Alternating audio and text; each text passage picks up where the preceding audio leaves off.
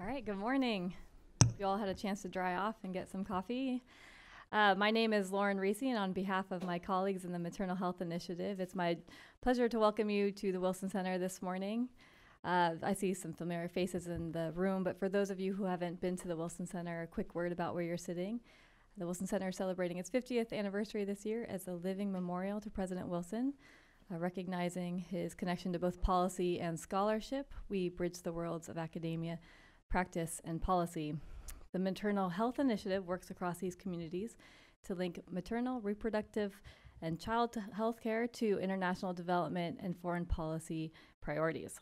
Today's event, aligning the stars for quality reproductive, maternal, newborn, and child health care, it's a mouthful. RMNCH is much easier somehow. Marks the third and final event in a series we've partnered on with USAID's flagship maternal and child survival program. Previous events focused on strengthening health systems and scaling up successful reproductive and maternal health interventions. If you missed those events or want to revisit them, you can do so through our blog, newsecuritybeat.org.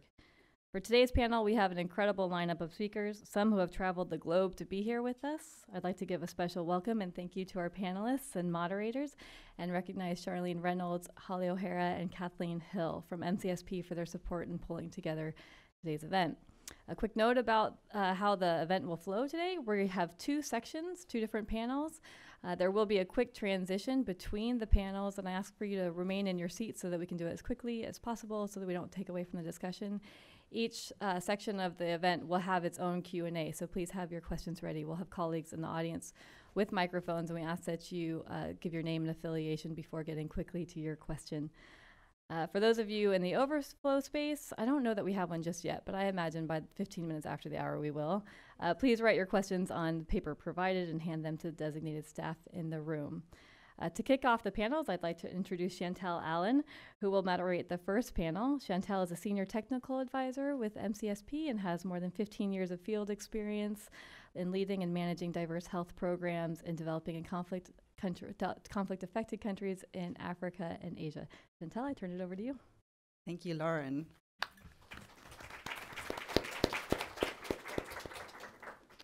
Good morning, everybody. I don't know where all of you are from, but where I'm from, rain is actually very auspicious and a sign of good luck. So I feel very happy that it's raining this morning. So without further ado, to get started this morning, we're going to ask Barbara Hughes to come up and open our seminar and give her opening remarks. Barbara Hughes is the Director of Maternal, Child Health and Nutrition Office and USAID's Bureau for Global Health. Thank you, Barbara.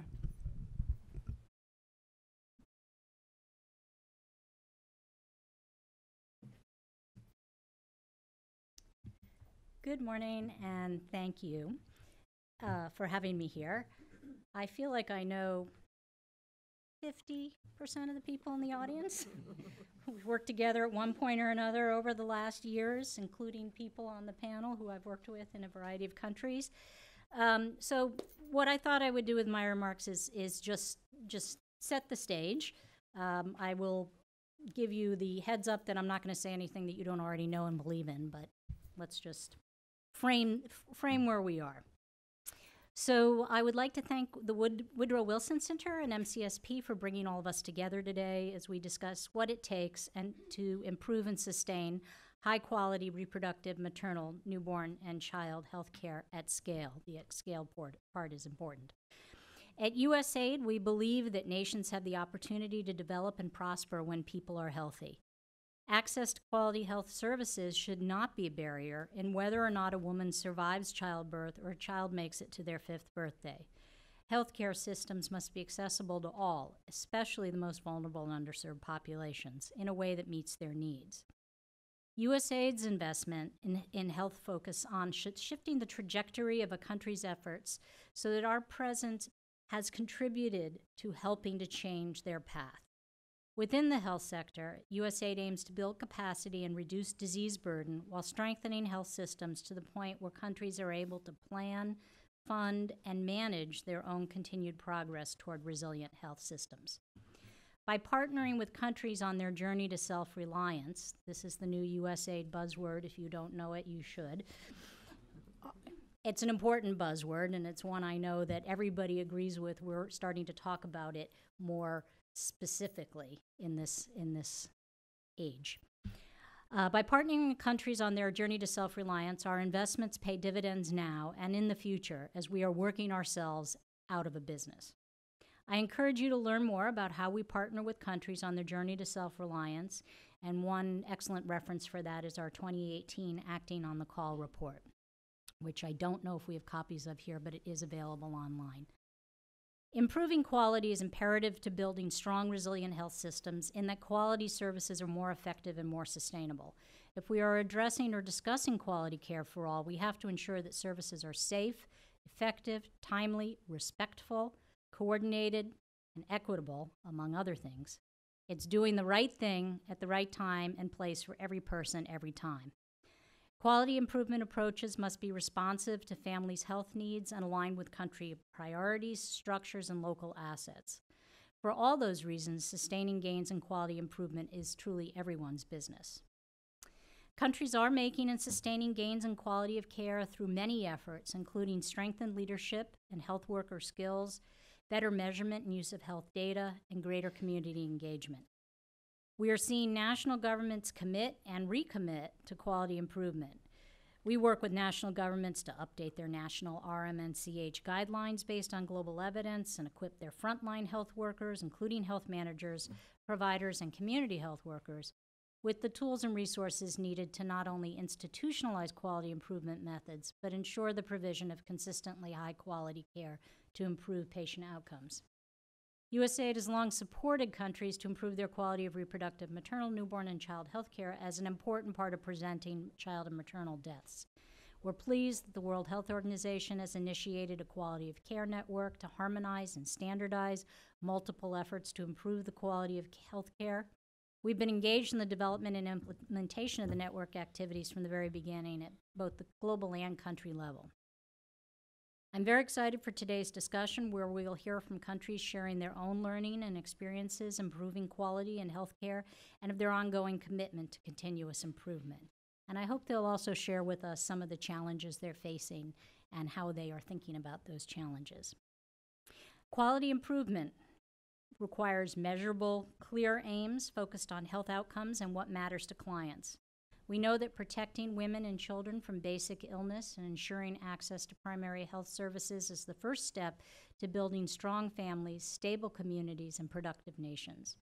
By helping countries meet the needs of their women and children, USAID support is yielding immediate returns now in the form of improved health services and health outcomes, and lasting returns in the future. Thank you.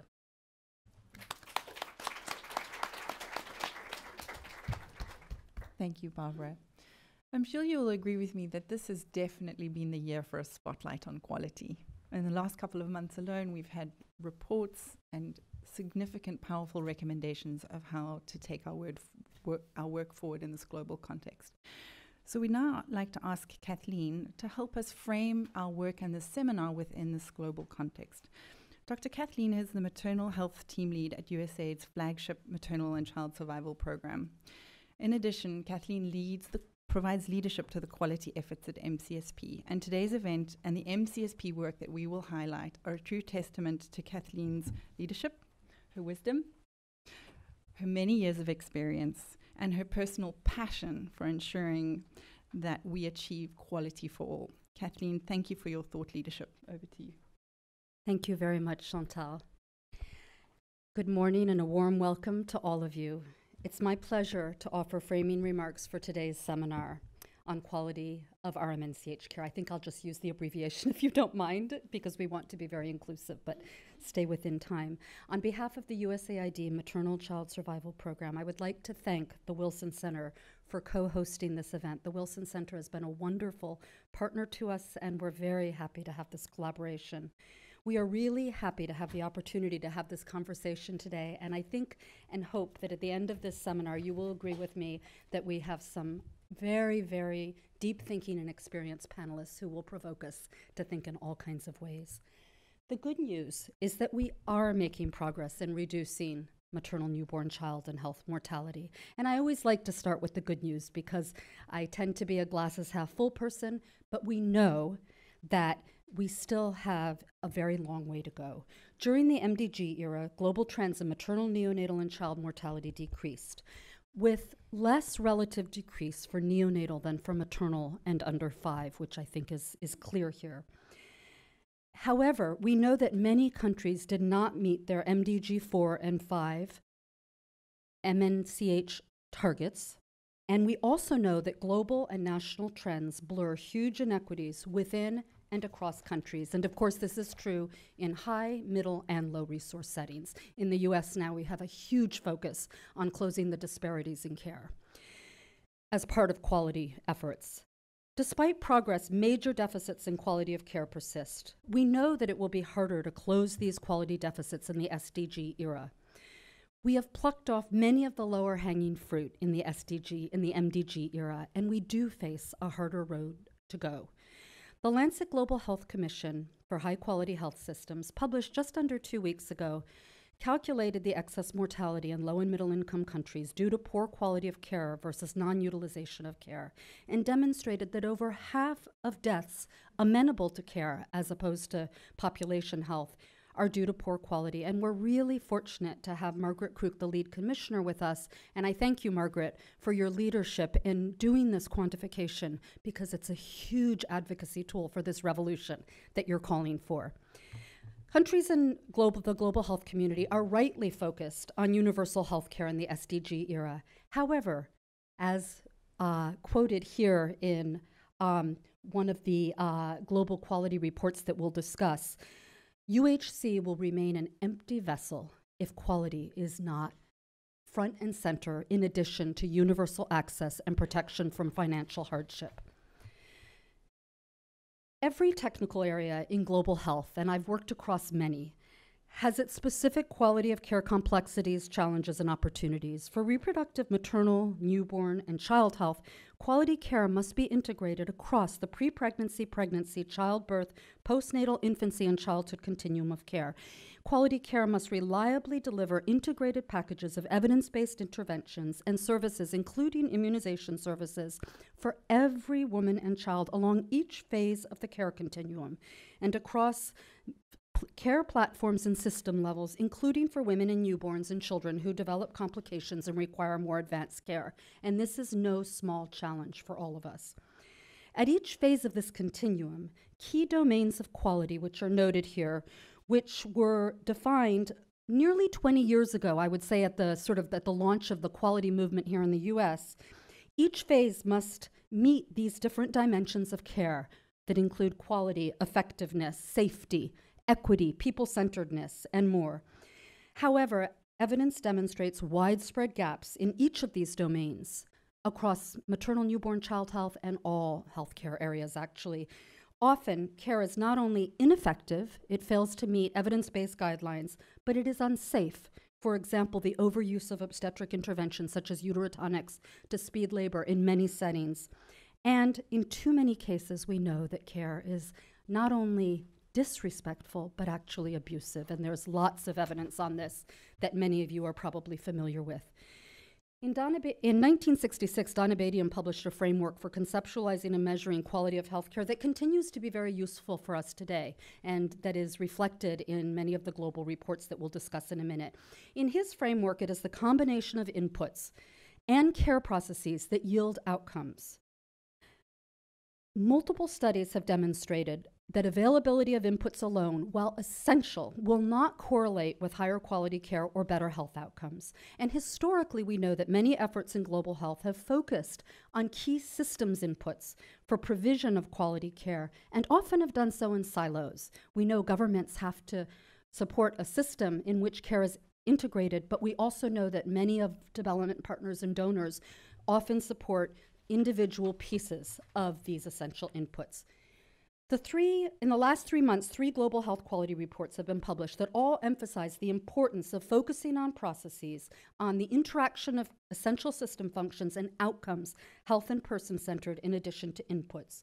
And all 3 reports highlight the huge personal and burden economic burden of poor quality and low resource settings, and the importance of placing quality at the center of universal health care, and the importance of leadership, governance, accountability, and systems thinking and system-wide action for improving quality. It's not just about quality improvement at the service delivery level. We know that. The People's, in conjunction with the Lancet Commission, a civil society report, and we do have many of the authors and contributors in this room, was published. And I encourage you all to look at this. And, excuse me, I'm sorry. We see here a quote from a woman from a low and middle income country, and we might hear this also in a high resource setting. And basically, we cannot know what was hard for her if we do not listen to her. We have to listen to people, and we have to engage community and civil society as part of our ongoing efforts to design and improve care. The WHO multi-country network for improving MNCH was launched in Malawi in 9 first-phase countries last, I think it was February of 2017. We were saying yesterday it's still really a baby. And we are very honored to have Blair Maliki, who leads this effort on the part of WHO, and you will hear more about this work in panel 2. I would like to just say that a great strength of this framework and the approach of the network is that it prioritizes provision of competent care and experience of care and activated health system functions. And it's really been an honor for MCSP to be able to work with the network. One of the key messages from all 3 global reports, from the one of the organizing principles of the network, as well as our own experience, and I think many countries' experience, is that we must work across system levels at national, subnational, and service delivery level, and that we must lever existing systems. And that context really matters. A brief word about measurement, and then I'm almost done with my opening comments. Many efforts are underway to identify meaningful quality of care measures that can be used by different actors across different system levels.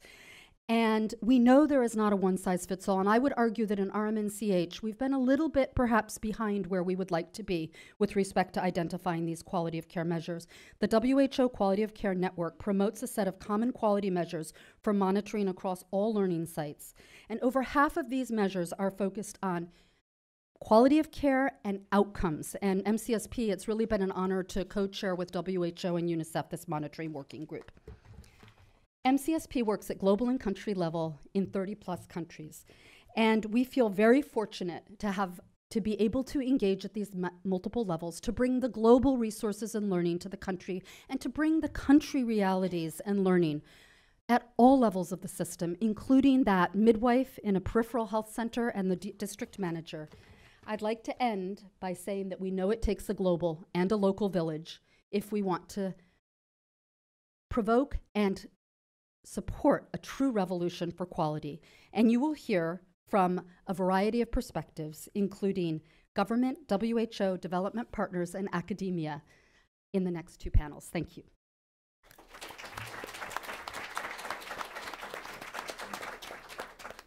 Thank you, Kathleen. This morning I have the privilege of moderating this wonderful panel. And implementing quality improvement requires an interesting balance between having very clear aspirational goals and being rooted in local realities, local context, and local systems. And as Theodore Roosevelt said, you have to keep your eyes on the stars and you have to keep your feet on the ground. And you have to do it at the same time. So our first panel today is really going to help us explore what does it take? What does it mean to really, in the country level, to improve quality of care? And I'm happy to have my 4 inspiring panelists who will share examples from 3 countries, Uganda, Nigeria, and Madagascar. And my 4 panelists are Dr. Jessica Sabiti, who's the Commissioner of Maternal and Child Health with the Ministry of Health in Uganda, Dr. Chubugu Okoli, or Ugo, as we like to call her, who's the Deputy Chief of Party of USAID's Maternal and Child Survival Program in Nigeria, and Japaigo's Deputy Country Director.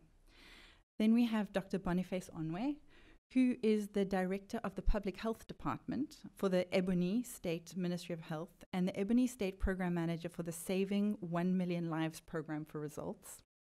And finally, we have Eliane Razafin. I love your surname so much. Razafamandimbi, who's the Chief of Party for the Maternal and Child Survival Program in Madagascar. As a side note, for those of you in our audience, you will have full bios of all of our panelists and speakers. And for those of you online, tomorrow the bios and all of the presentations will be available. So a very warm welcome to our panelists. You've all come from very far distances to be with us. And today our panel is going to follow the following format. We will do very short country presentations. I will ask some additional reflective questions based on the presentations. And finally, we will open it up for you to ask our panelists questions, because I'm sure you will have many. So without further delay, we'd like to ask Dr. Jessica Sibiti to take the podium and to share her experience from Uganda. This presentation is really going to take a systems view on what does it take to strengthen government systems, processes, and tools and structures to make sure that a country is investing for a commitment to quality in the long term. Thank you, Dr. Sibiti. Thank you very much, and thank you for having us here for this important meeting. I'll begin by taking you through a bit of the history of the trends on the mortality figures in Uganda. And as you can see, to begin with, the current trajectory in Uganda shows that Uganda will not be able to meet the targets for the SDGs and also the national targets on mortality, since mortality has not improved over several decades. We are also aware that Uganda has one of the highest birth rates in the world, and that means Uganda will definitely lose more children and mothers in absolute numbers between now and then, due not only to inadequate implementation of the many maternal child health interventions, as you can see from the scorecard, but also due to poor uptake of these life-saving interventions.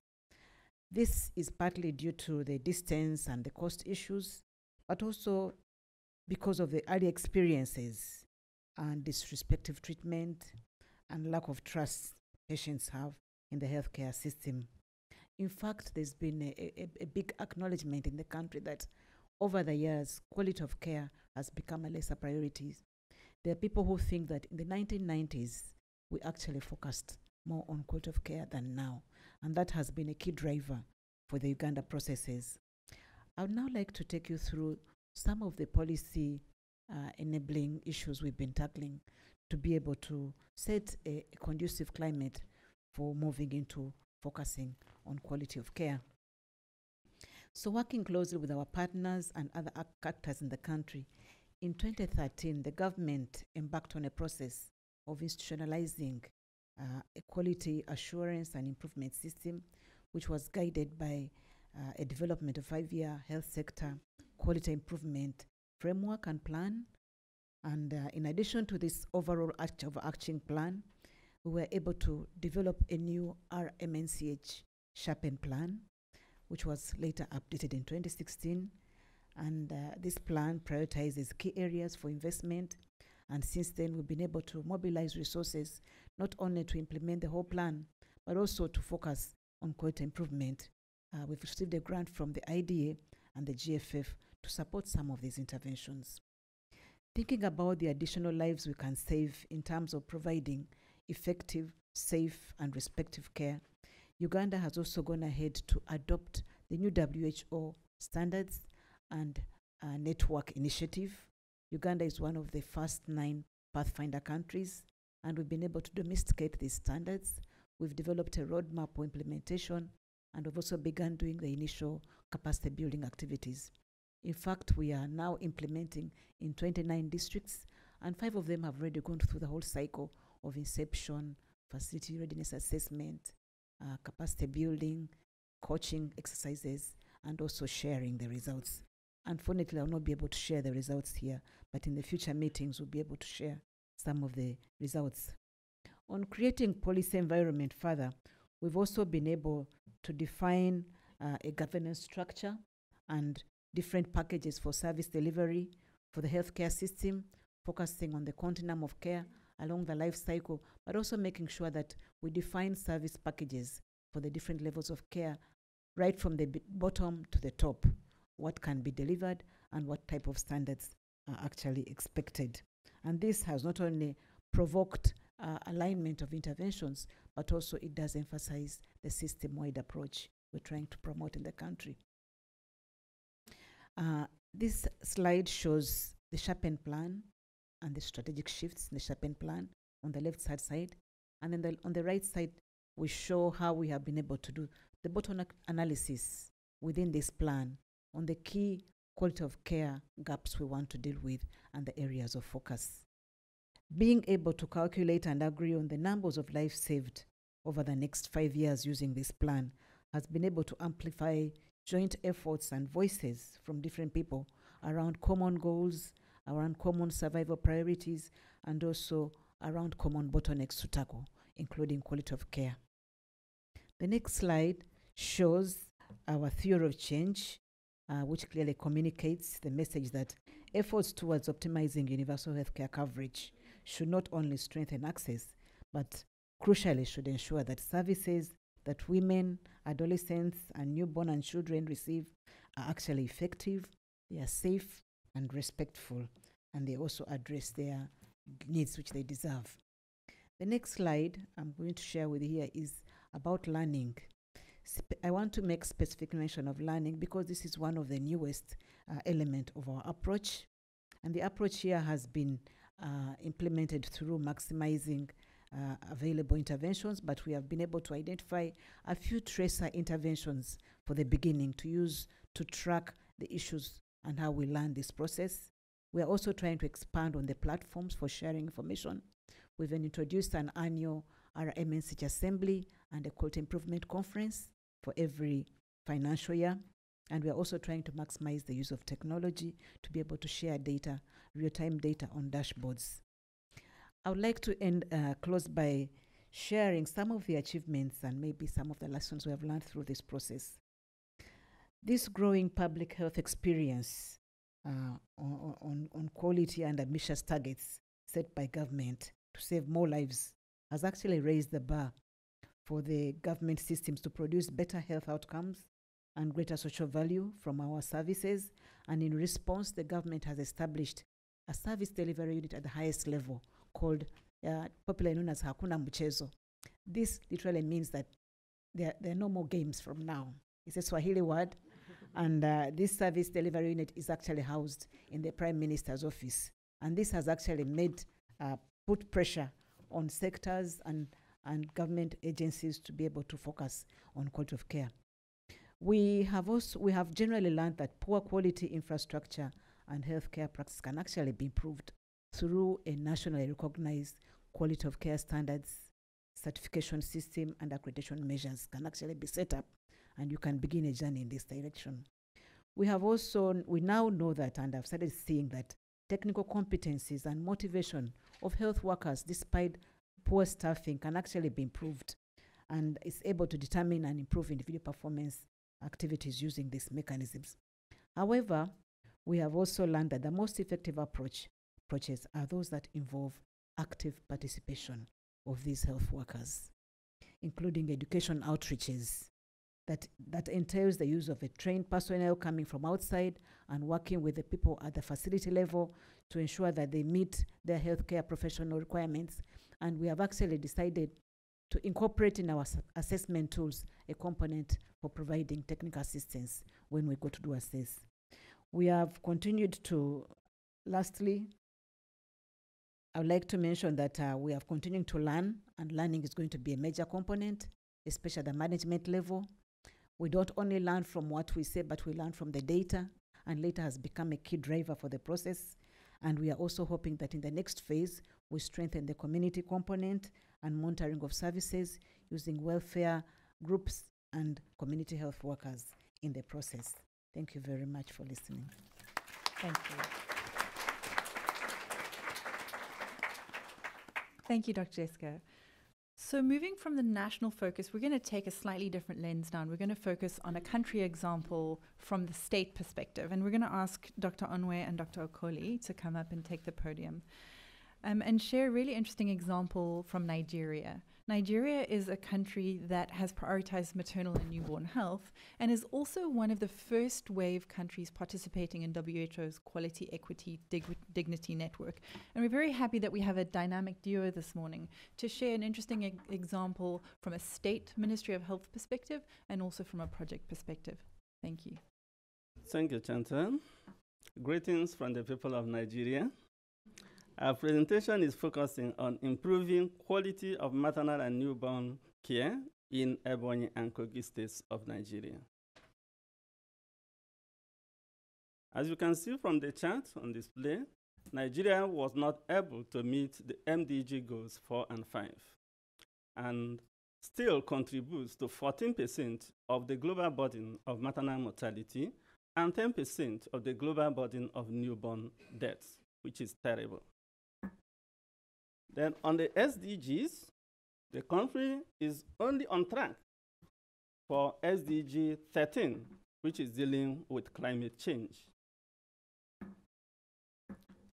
Nigeria conducts National Demographic and Health Survey, which happens every 4 to 5 years. And in the last one, conducted in 2013, there was a curious discovery. We discovered that the locations, regions of Nigeria that have high population of skilled birth attendants did not have the expected reduction in perinatal mortality compared to the ones that have low skilled birth attendants. The implication of this is that even the quality of care our skilled birth attendants are delivering is suboptimal. As such, MCSP decided to support the government of Nigeria to implement interventions aimed at improving the quality of care around the day of birth and especially in the neonatal period. Our goal is actually to ensure provision of right care for every woman, newborn, and child at the right time, every time. But Nigeria is a very big country. So to achieve this is not easy. There have to be involved engagement of the stakeholders at different levels. And this is what MCSP helped us to do.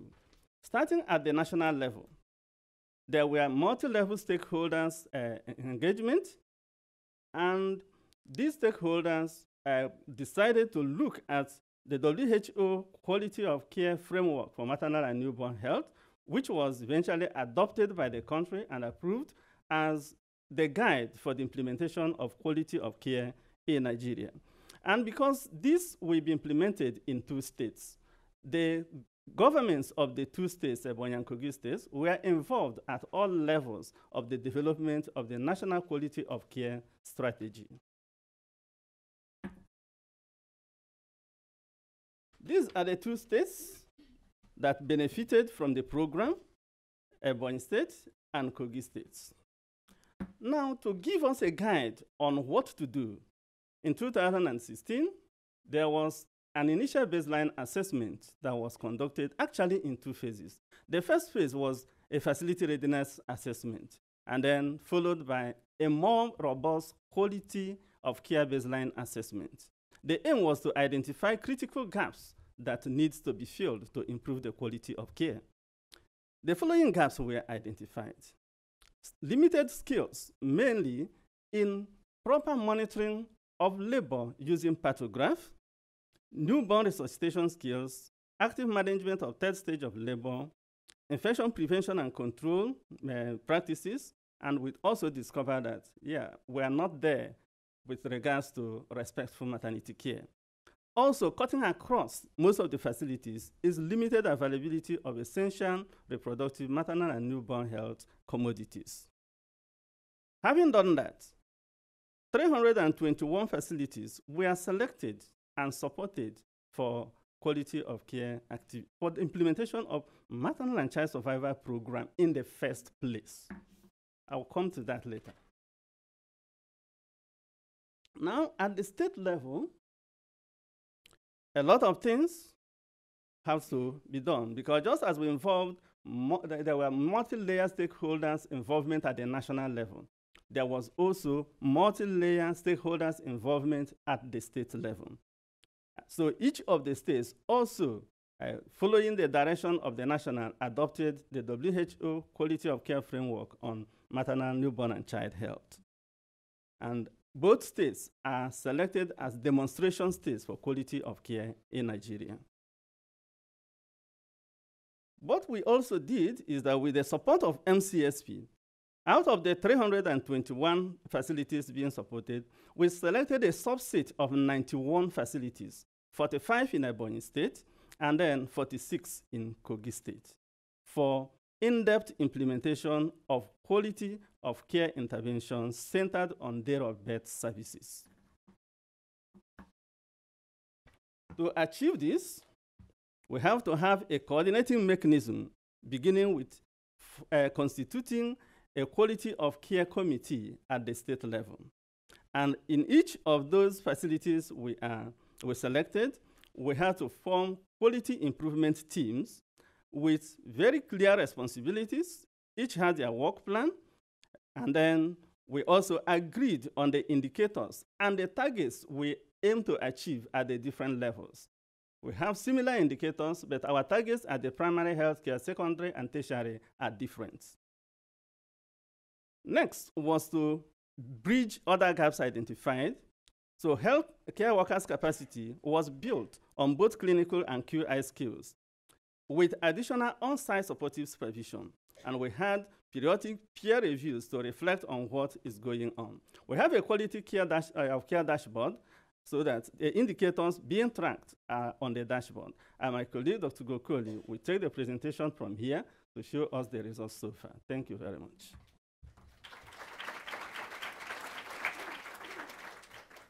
Okay, thank you, Dr. Onwe. So the next couple of slides will focus on the results of the QI work that Dr. Onwe has just described in the 2 states in Nigeria.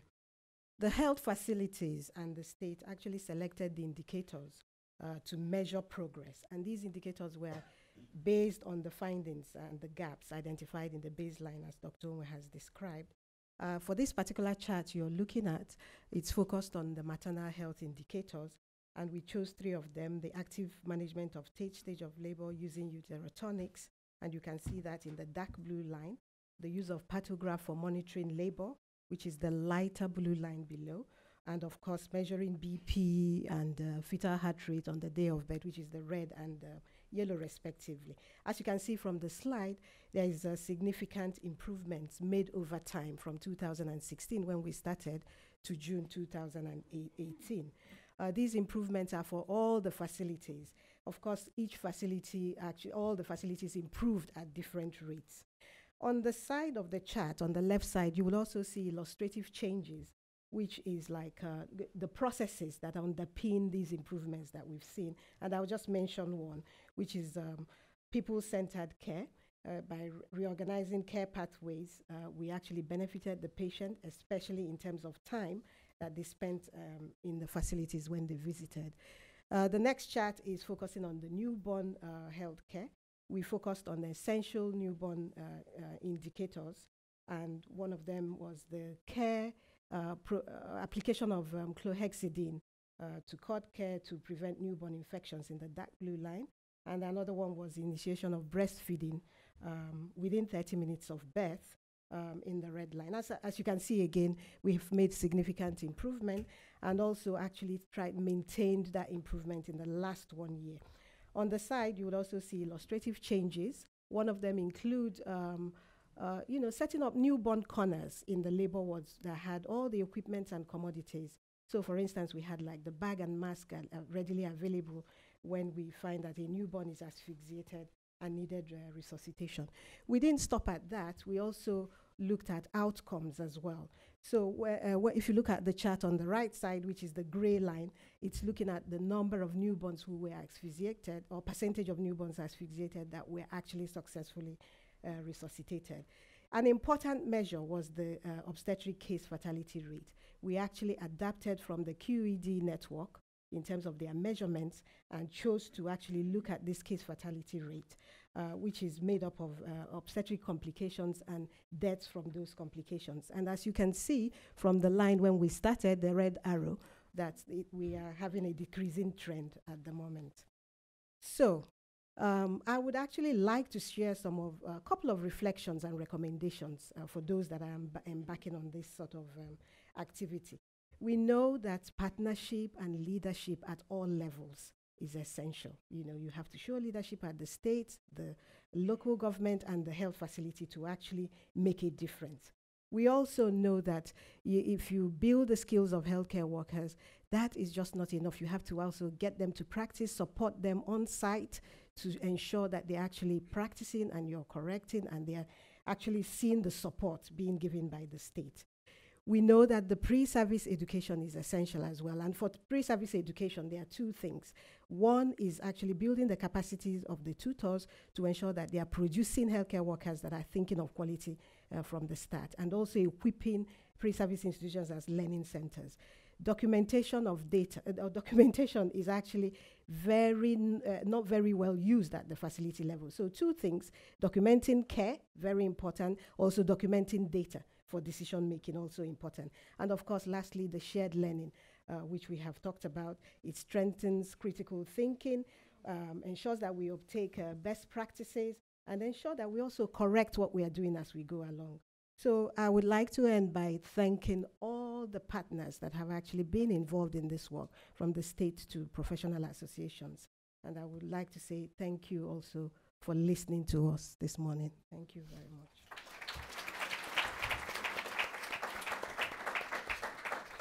Thank you, Dr. Onwe and Dr. Okoli. Eliane. So the final example of our country series this morning is going to focus on Madagascar. What does quality improvement look like in a country that's at the beginning of their quality journey without a national strategy and formal structures? So Eliane will share an example of work done in Madagascar at significant scale, covering 2/3 of the country and more than 800 facilities. Thank you, Eliane. Thank you, Chantal. Good morning, everyone. It's really a pleasure for me to be here today to share the experience of Madagascar. Like many African countries, Madagascar did not achieve the MDGs for maternal and newborn health. In fact, over the past 20 years, although Madagascar made progress for reducing under 5 and infant mortality, over the same period, neonatal and maternal mortality have stagnated, as you can see as a red line on this graph. In response, in 2014, the government of Madagascar developed a roadmap for accelerating the achievement of the MDG related to maternal and newborn health. And the goal is to halve both maternal and newborn mortality by 2019. As you can see, the goals in dot line here. The USAID Maternal and Child Survival Program was given the mandate to support the Ministry of Health to achieve these ambitious targets. And in 2014, we started implementation with a detailed facility assessment to identify the challenge, to highlight priority for intervention, and the results showed significant gaps in the facility readiness to provide quality maternal and newborn health services. Some key gaps include few provider trains in BIMANC, issue of commodities, poor infection prevention and control, and poor infrastructure. So the overall goal of the program was to support implementation of key aspects of that roadmap in USAID priority region, with a focus on improving quality of maternal and newborn care.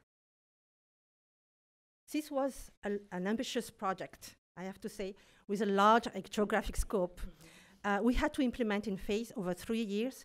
We were able to achieve coverage of the 16 regions covered by USAID. And with that, we covered nearly 2/3 of the country, 800 facilities, and about 1,500 providers trained to offer service to a population of 17 million inhabitants. Coverage at scale of high-impact intervention through skilled provider was a major priority of the roadmap. However, in order to implement, to have impact and to have really quality of care, we needed to engage with the health system at different levels. At national level, we needed to update the key strategic documents like the norms and protocol, the guidelines, to reflect the global guidelines. At district and regional level, we engaged and built the capacity of district teams to undertake trainings and supervision, to monitor the facility performance, and really truly lead the efforts with objectives that they can sustain those efforts in the future. And of course, at facility level, the providers needed the training, the supervision and equipment, and they were also supported in monitoring a standard data dashboard for tracking key quality indicators. In selected facility, MCSP supported implementation of a QI, clinical governance team, and also engaged with the community to improve the quality of care in the facilities. The results I will share in the next slide are aggregated data from the MNCH facility dashboard I was mentioning. Over 3.5 years, a common set of 8 quality of care indicators were tracked monthly for about 600 facilities. One key process indicator was related to screening of preeclampsia, eclampsia. Indeed, early detection of this condition via systematic blood pressure screening is critical for reducing mortality. And this slide demonstrates increasing rate of blood pressure screening during antenatal visit from a baseline of 40% to above 90% of antenatal care visit within just a year, and we are able to sustain this at this level until the end of the program. Facility introduced changes in client flow to ensure systematic blood pressure measurement during antenatal visit. Another example of change introduced by facility is negotiating with pharmacy so that in the delivery room we have an emergency kit with oxytocin and magnesium sulfate just in case. Another process indicator that we monitored was around postpartum family planning that MCSP introduced at scale. Providers were trained in counseling, but also in the provision of services, including implants and IOD postpartum. Reorganizing the services and training providers facilitated the counseling both in antenatal care, in early labor, and also after delivery, resulting in really increased number of women taking a family planning method after delivery. Before, provider just refer the woman for family planning to another department or to another facility, with the risk that actually they come back after a few months to just deliver another baby. The dashboard not only allowed us to monitor process indicators, but also some key outcomes. As you can see from this slide, significant reduction were achieved in both maternal mortality and fresh stillbirth at the primary facility level for nearly 100,000 deliveries. These improved outcomes were not only seen at the facility level, at the primary facility level, but also at district and regional hospital. For the approximately 60 hospital MCSP supported, similar improvements were achieved as monitored through the data dashboard. And this slide show a reduction in newborn mortality rate in the 5 regional hospitals where MCSP supported introduction and the monitoring of a QI team. Those QI team or clinical governance teams developed action plans to improve quality of care. And one example of change that was really tremendous was ensuring that newborn resuscitation kit was available in the operating room. So after a C-section, the midwife did not have to carry the baby to the neonatal unit, often which was located in another building, saving lives. To conclude, I would like to say that even in a weak system without quality improvement structure, it is possible to support district manager and facility provider to measure and improve quality of care at a relative scale. In addition, we demonstrated that introduction of QI team, a clinical governance team, helps strengthen the overall management and also the organization of healthcare services so that we can promote an enabling environment for quality of care. But of course, it is essential that we have leadership and commitment of manager and health workers across all the systems level.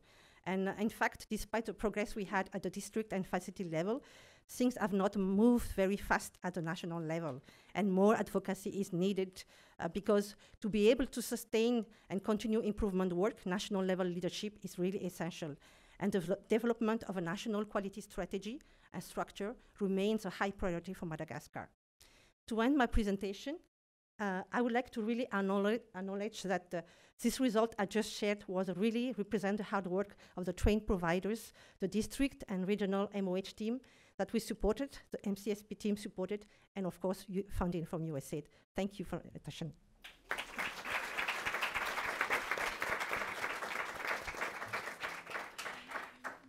Thank you to our panelists. These 3 country examples are really rich, and it feels like 7 minutes is just not enough to get into the details. So I've been thinking, as I've been listening to them talking, I've got a question for each one of them just to dig into a little aspect before we open up to you as the audience. So they really like to start at the national level. Dr. Jessica, your example was very rich because it showed a very thoughtful, articulated approach to setting systems and processes in place from a government point of view. And I'm sure as you were preparing this presentation, it also took a lot of reflection from yourself and like, where are we? What are we learning? What's going well? What are my challenges? So I don't know if you could really start off by just giving us some of those reflections of where you are in the process and where you see Uganda moving forward. Thank you very much. This morning, my presentation was mostly meant to reflect our journey so far. You're all aware that, as I said, quality of care is not a new thing. We've been doing quality of care for several years. Uganda is one of the countries which actually benefited from the Saving Mothers Giving Lives. And we've just finished our celebration with the big harvest meeting. And we're able to reduce mortality within 1 year of 30%, which actually for us was a very important, not only a proof of concept, but it inspired us. At this point of time, my presentation is reflecting on some of those experiences. And one of the greatest things we learn is that whereas it's possible to change quality of care, the greatest possibility of success comes from, of course, multifaceted interventions, building on health system, but it's very important to have a progressive policy environment. What is happening in some of the SMGO districts since the project ended, mortality has gone up. And we're now battling with these districts and telling them, we had proper entry processes, we came to the leadership, we planned with you, we converged all the efforts together, we did a system-wise approach, and we thought that had solved it. This time round, we want to see more ownership and leadership in this process. And when we talk about leadership, we want to learn from the data, the information we have. And we don't want only to teach technical managers. We want other managers. And when I talk about managers, I'm talking about politicians, because right now they're the ones writing the complaints. We are losing so many mothers from C-sections from this hospital because they were not used to the deaths. They had gone down dramatically. I'm talking about training managers, managers learning from but also using the data. So in our new process now, because now we are moving into another process and using other entry points to improve quality, like performance-based financing, we are expecting districts, first of all, to apply. They must show interest and make commitments. We're also expecting, we're assessing the facilities, and the facility must qualify. We have set some thresholds, and if they don't qualify, the district can talk to partners, can talk to USAID, can mobilize their own resources to make sure that these facilities actually enter the game. So we are kind of reflecting a bit and trying to make sure that creating a progressive policy environment is more important than running for the results. Because if you converge all these resources together, if you bring everybody, you should be able to get results. The question is, what happens when the resources go? That is one. The other thing also we are trying to do is to make sure that we have participation. We want to converge efforts from the academia, from the community. We are working on a very small initiative with the MCSP actually team here to expand the reaching every community, the RED strategy, to expand it to address RMNCH. And one of the things we are looking at, first of all, to get the denominators right. We're doing new catchment mappings. We are registering the households. We want to know where our target populations are in each community. How many adolescents? How many pregnant mothers should we expect? Even when you give incentives and results, The health facility must know I'm expecting 20 mothers, but I'm seeing 5 mothers. And then tag this into the planning process and do a bottom-up approach. So our new emphasis is to push for participation, as I said, and make sure that we lay a foundation for policy using a system-wide approach, so that even when the funds dwindle, we have a World Bank loan now. Once this World Bank comes to an end, we have a system which can progressively push these things forward. So that is our interest. Thank you so much for those very thoughtful observations that are relevant, I'm sure, to many other countries that are starting to approach similar places.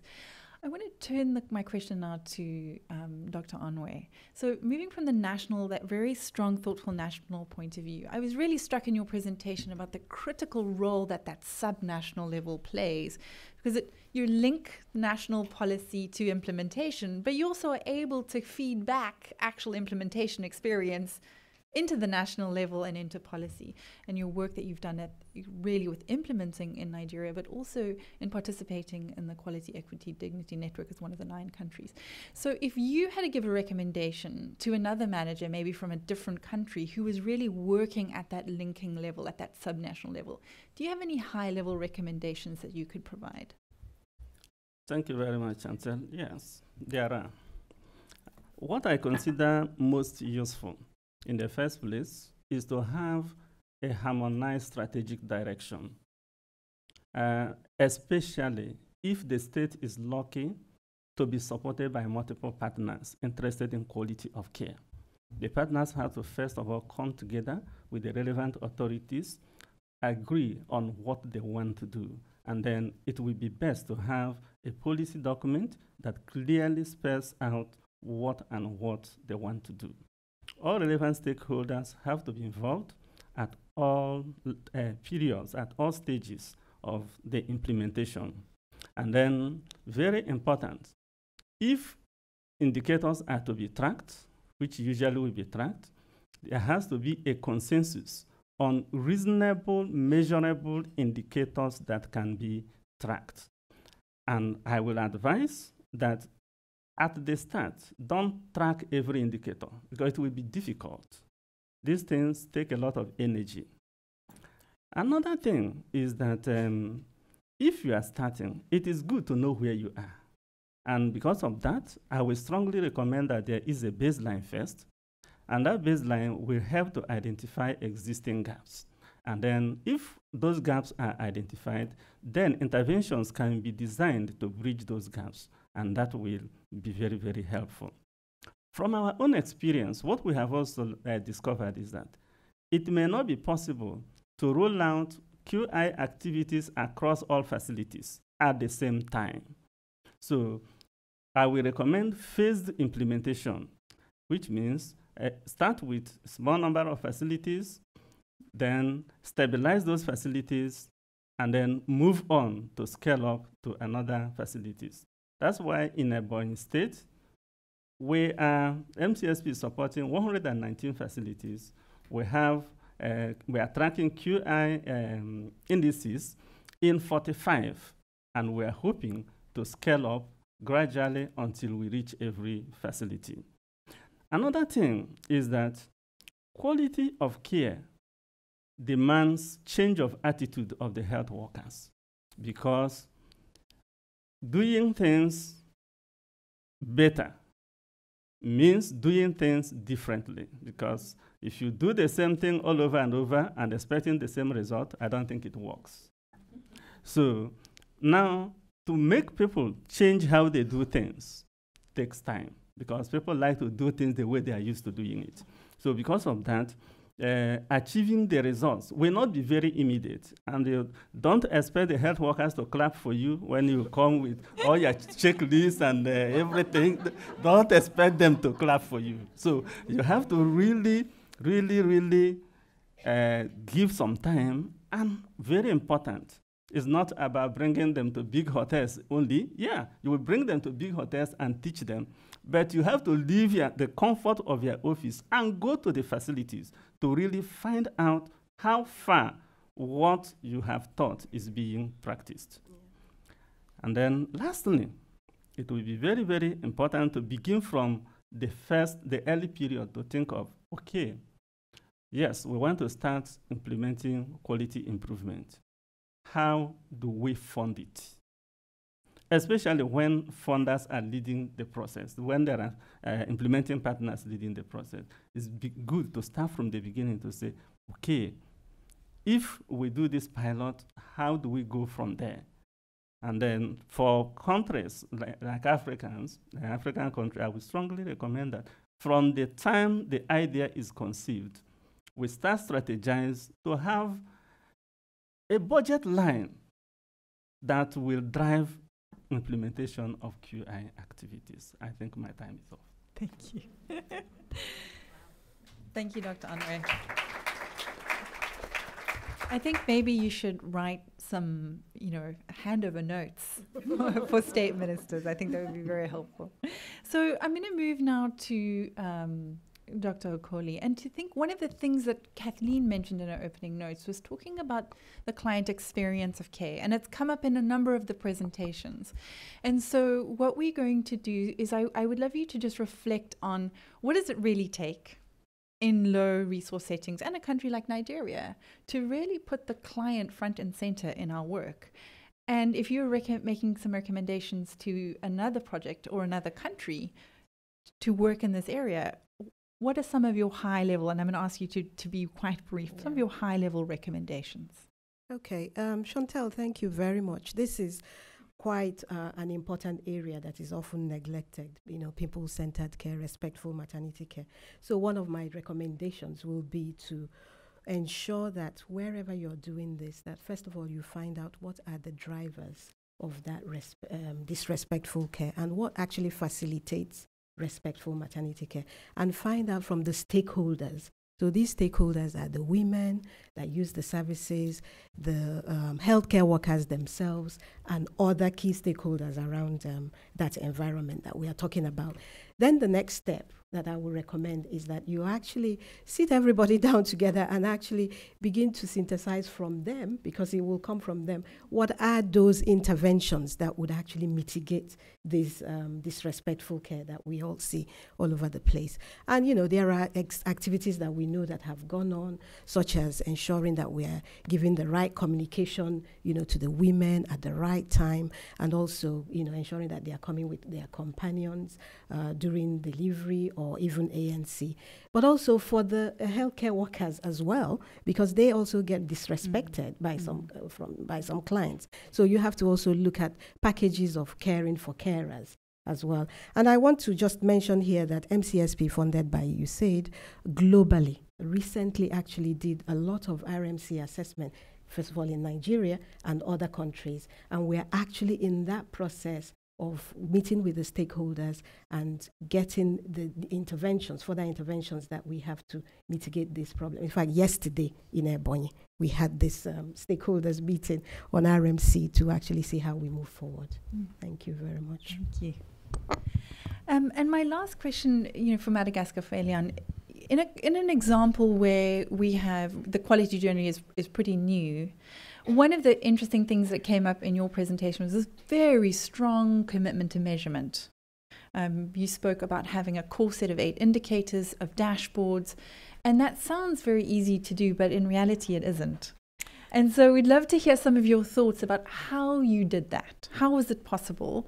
And how did you use that to drive further improvement and motivation? And, out of that, do you have any recommendations for other countries?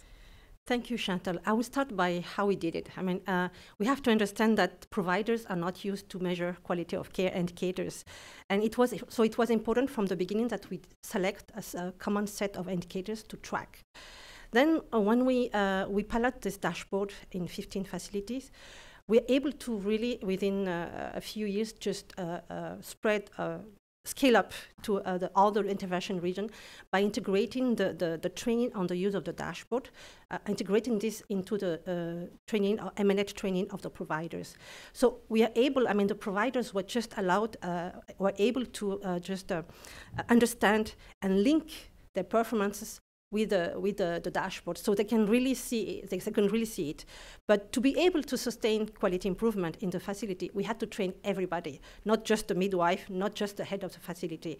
So we had to train everybody, and this was done by the third year as we started on-site trainings and on-site supervision.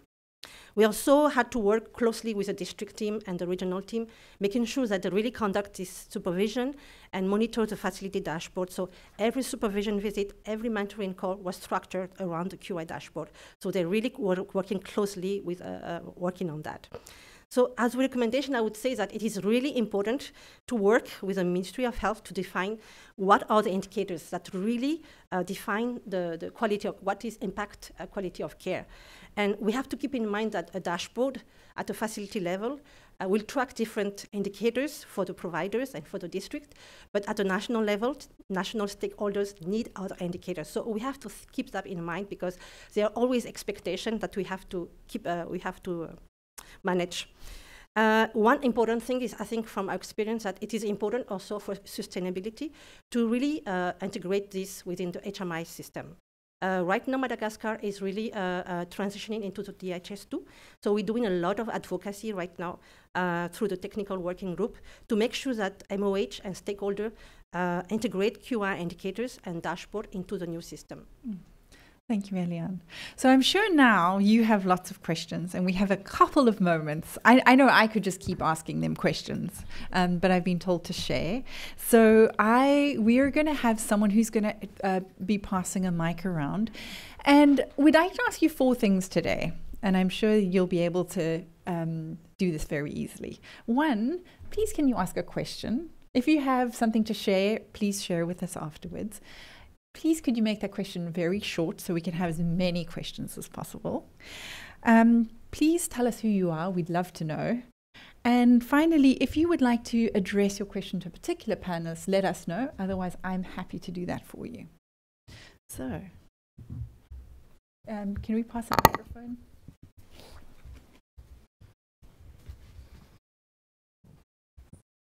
Well, thank you very much. And my name is Dr. Amanullah. I'm from Pakistan. I'm representing YAAA Alliance. I am the chairman of the board in Pakistan. So first of all, my congratulations and compliments to the entire panel and some of the exciting work which has been shared with us. I was just wondering, I mean, a lot of emphasis has been placed on the supply side when we talk about the quality of care. I heard from Dr. Okoli some of the interventions which were done on the demand side, where by engaging communities in terms of assessing the level of respectful maternity care. But if you could share, like, for example, some sort of like the change or impact which we have made by focusing more on the demand side, where quality of care has been promoted as a right of every woman, every child in that community, and how has that impacted quality of care or the results which you have achieved? So an emphasis on that aspect would be really important to hear from you. Thank you, Dr. Amanullah. Let's take 2 more questions, and then we can direct it to the panel. Thank you.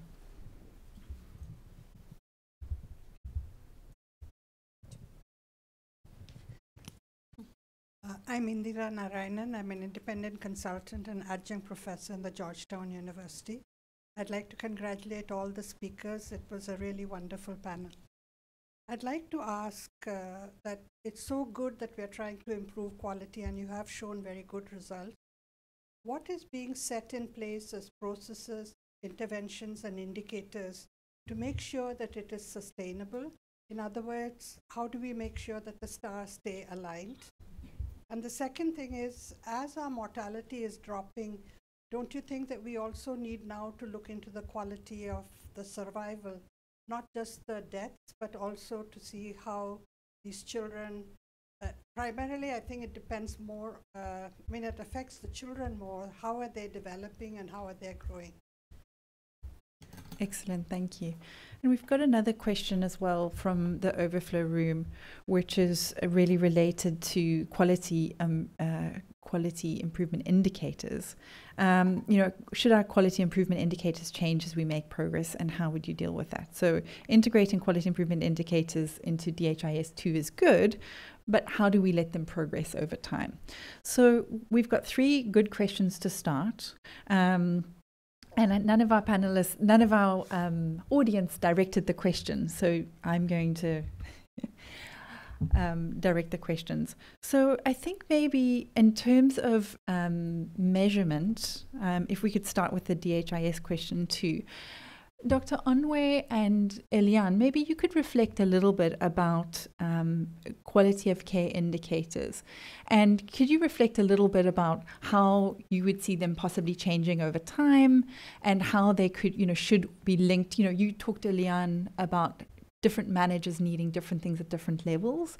And Dr. Onwe, maybe, thinking about this from a state point of view, if you could just reflect on what's useful for you and how you would like those indicators to progress. You talked about choosing a few indicators at the beginning. Could you just give us your very brief thoughts? Thank you. Okay. Thank you very much. Yes, when it comes to indicators, because these indicators are tracked at the facility level, but you need to coordinate what is happening at the facilities at the state level, especially if it's a big country like Nigeria. And then we don't want things to end at the state level. We want to also give feedback to the national. Now, if it is very, very important how you select the indicators, because if the indicators are things that are already captured in the national health information management system data tools, it will be easier. If there is already on DHIS, then it is easier for you to track. Otherwise, you may have some indicators that will entail going through individual case notes to know what was done. And that is usually very, very cumbersome. And when you have that, it will be difficult to scale up. So it's best, but at times it is not practicable because some of the things that we're interested in quality of care are not yet captured in the National Health Management Information tools. Thank you. Eliane, anything to add? I agree. I just want to add, I think, example we did with the regional hospital, that we have QA teams.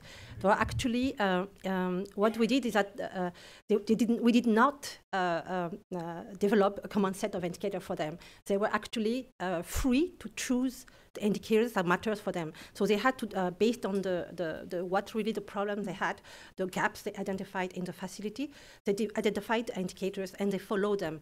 And we have to be at facility level. I think it's possible because that means that when they have achieved really progress on one indicator, they can just leave it and change to another indicator because they saw that this indicator is a problem. So I think we have to leave the room for the facility to change. But we have to agree that, yes, at national level, we need to be able to do on scale. We need a really common set of indicators that we need to monitor at really larger scale. Thank you, Eliane. Yeah. So, Dr. Okoli, would you mind reflecting a little bit about, engaging the community? Your high-level thoughts on, how do we strike this balance about improving the quality of services and engaging communities to use them? Yeah, like the gentleman actually rightly said, it's not just about the supply side, it's also about the demand and how do you create that. And when they actually come to the facility, that they have the right environment. So I'll just share a couple of things that we've done. So when we talk about these QI teams, particularly at the PHC level, they have membership of the QI team. And the memberships actually are part of the communities are part of that QI team. So you can have a ward development committee chairman or secretary from the community, representing the community. You can have a woman leader. You can have a youth leader, a religious leader, part of the community, actually sharing that aspect, representing the women from the community within the facility and in terms of the changes. I must say part of this RMC assessment that I just talked about, done by the Global MCSP project, included the patient satisfaction survey as well. And we're just analyzing the results of that. And one of the things that we have seen the patients have shared compared to the baseline that we did is that they are beginning to see that they have a bit of privacy when they actually go to facility. There are some labor wards that are so small, that you sort of wonder how a bed getting inside there in the first place and then bringing your own family also inside there. People are being allowed companions. Is quite common here, but down in our place, it's not very easy to allow your husband or your family to actually come into the labor ward. So that is being allowed at the moment. And then I would just like to say that there are still challenges. We still have issues around preference. You know, when people come for ANC, for instance, they might just pick somebody that they know to actually go before somebody that has been waiting there, and women complain about that a lot. And then there are also issues around detention, you know, when somebody is not able to pay at the end of giving birth to a baby in a hospital. Unfortunately, some hospitals still detain those women, and those are the sort of things that we want to change in terms of respectful maternity care. Thank you. And finally, Dr. Sibiti, just some very brief reflections on thinking beyond the day of birth. We've saved a mother and baby. What are some of the things we need to be thinking about, you know, of sustainability in a different context? Just your very brief thoughts before we close. I'll use 2 examples. One of them is, of course, the issue of early childhood development, but also, most importantly, the aspect of adolescent health. And I think WHO is still working around the standards for quality of care for adolescent health, but we have received at country level a lot of pressure from the adolescent health people and also for working on early childhood development on whether actually we can look beyond the survival issues and then look at the quality of issues, the developmental issues. So we have a small group at country level actually, which is trying to work out some key indicators, looking at the quality of care, because this is definitely going to become very important. Even for newborns, when you resuscitate them, having a system which can actually follow up these babies to know what type of people are surviving is very important. So there's a small group which is trying to identify a few indicators as we wait for WHO guidance to have these indicators incorporated. Yeah. Thank you. I wanted also to comment briefly about the issue of DHIS2. I think the most important indicators which can be aligned to quality of care may not be picked through the DHIS2. They need to be qualitative, some of them, and some of them you need to have exit interviews, but also some of them you need to make sure that there's somebody to verify the processes. So we need to use different methods to collect the data. Thank you. Thank you, Dr. Sibiti. Unfortunately, we're at time for the panel. And thank you to our panelists for sharing your incredible work from all 3 countries. I'm sure that all of you will agree with me that you've demonstrated aspirational goals, practical implementation, and the achievement of measurable improvements. You have definitely kept your eyes on the stars and your feet on the ground. And I'm now going to hand over to Lily Kak, who will be moderating panel 2. Lily is the team lead for newborn health at the Office of Maternal Child Health and Nutrition for USAID. Lily is passionate about quality of care, and I know that this is going to be a fascinating panel. Thank you for being with us. That was a wonderful panel, and we're going to have something a little different next. And I look forward to moderating the next panel. It is an honor for me to moderate this panel. We've just heard examples of how 3 countries are implementing programs at the country level to improve quality of care at scale. In this panel, we will move up to the global level and see how it all comes together at the country level. We will hear about key priorities from the perspective of country, regional, and global stakeholders, and the catalytic role that development partners may play to strengthen quality of care in countries. I want to begin with a quote that I just heard, Hakuna Macheso. That's Swahili, right? My first Swahili, actually my second Swahili phrase. Hakuna Macheso, it means no more games. This is serious business. I had learned a couple of other Swahili words before. You all might have seen Lion King. Hakuna Matata. It means don't worry, be happy. So I think it's time now to actually worry a bit and really say this is serious business, and it's no time for games. So thank you for teaching me some Swahili words. So it is my pleasure to introduce the panelists. We have Dr. Blerta Maliki. who's from WHO, and she's the coordinator of the Quality of Care MNCH network. Then we have Dr. Margaret Crook, Associate Professor at Harvard T.H. Chan School of Public Health and also Chair of the Lancet Commission on High-Quality Health Systems in the SDG era.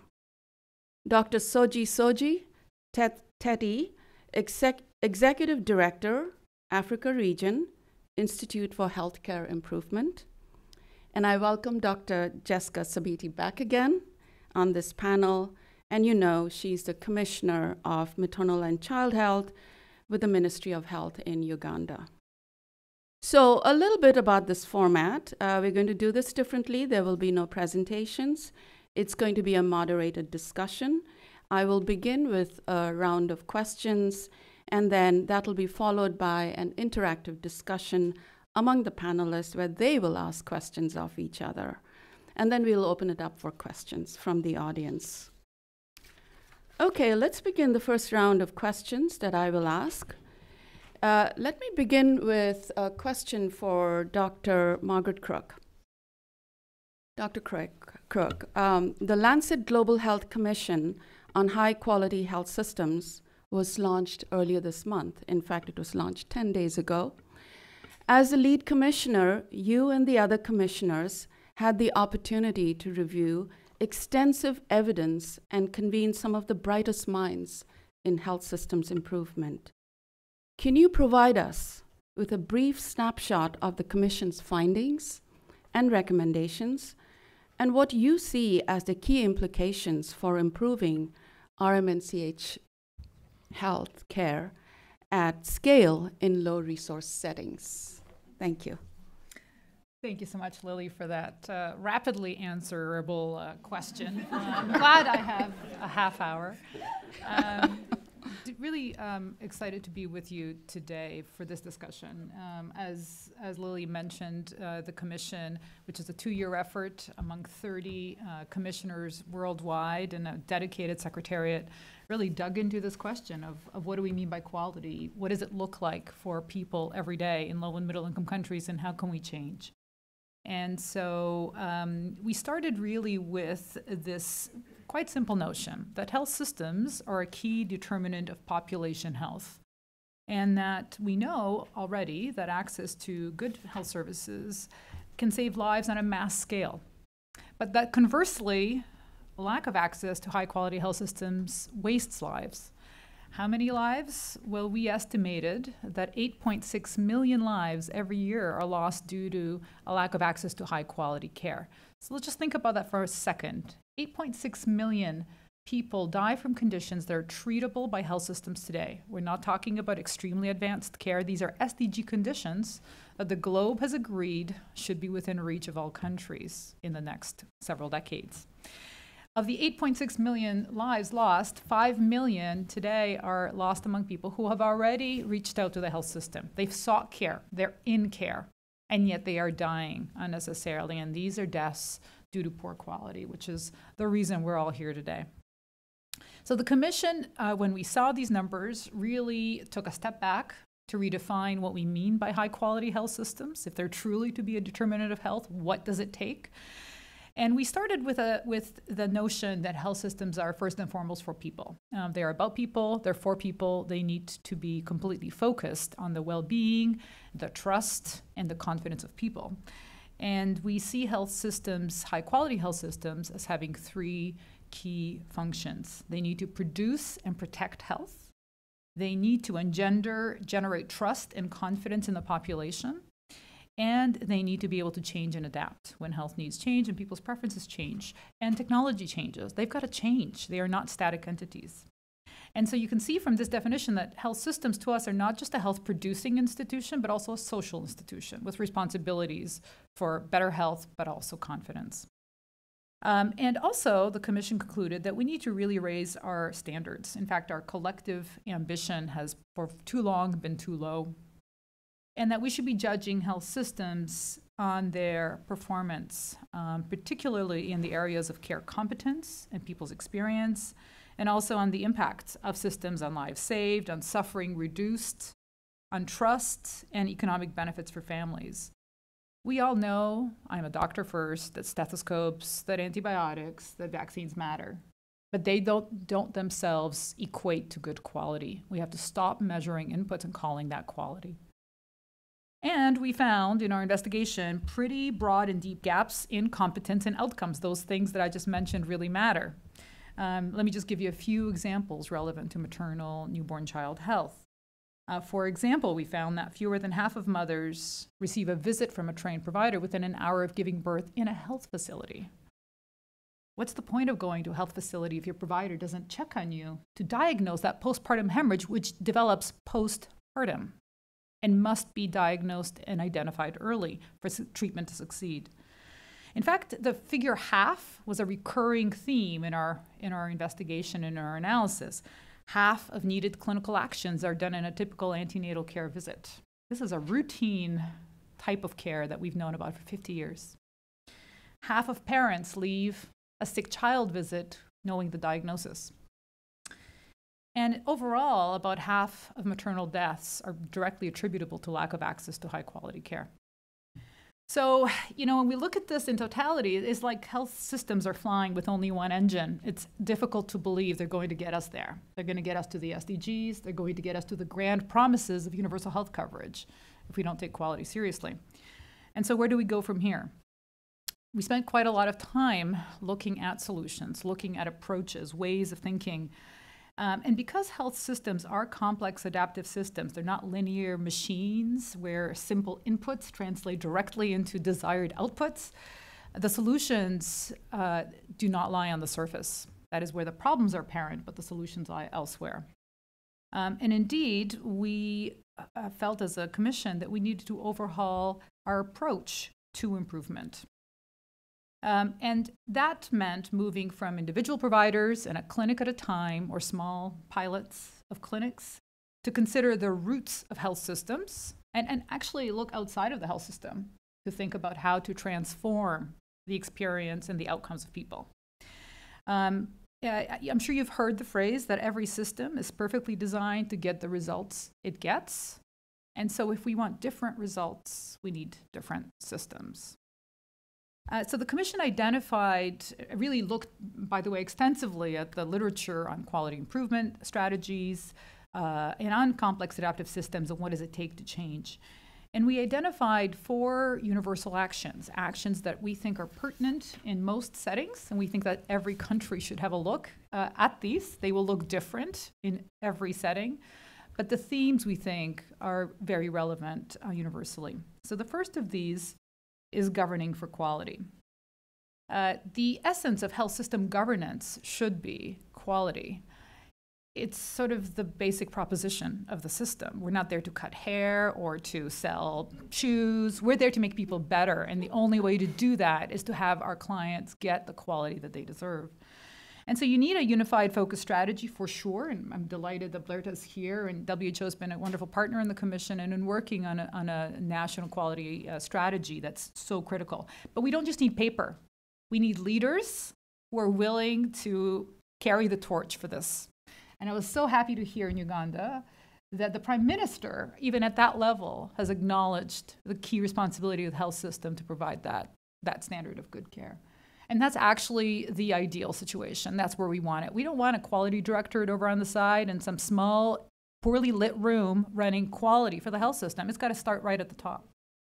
And it also requires a humility and a desire to learn, a willingness to acknowledge errors are made, that not every worker is actually fabulous. Some workers need to be assigned to different tasks. Other workers need to be uplifted and supported. But that systems need accountability, and someone should be accountable for it at the end, and we need that person to be a high-level person. The second universal action is service redesign.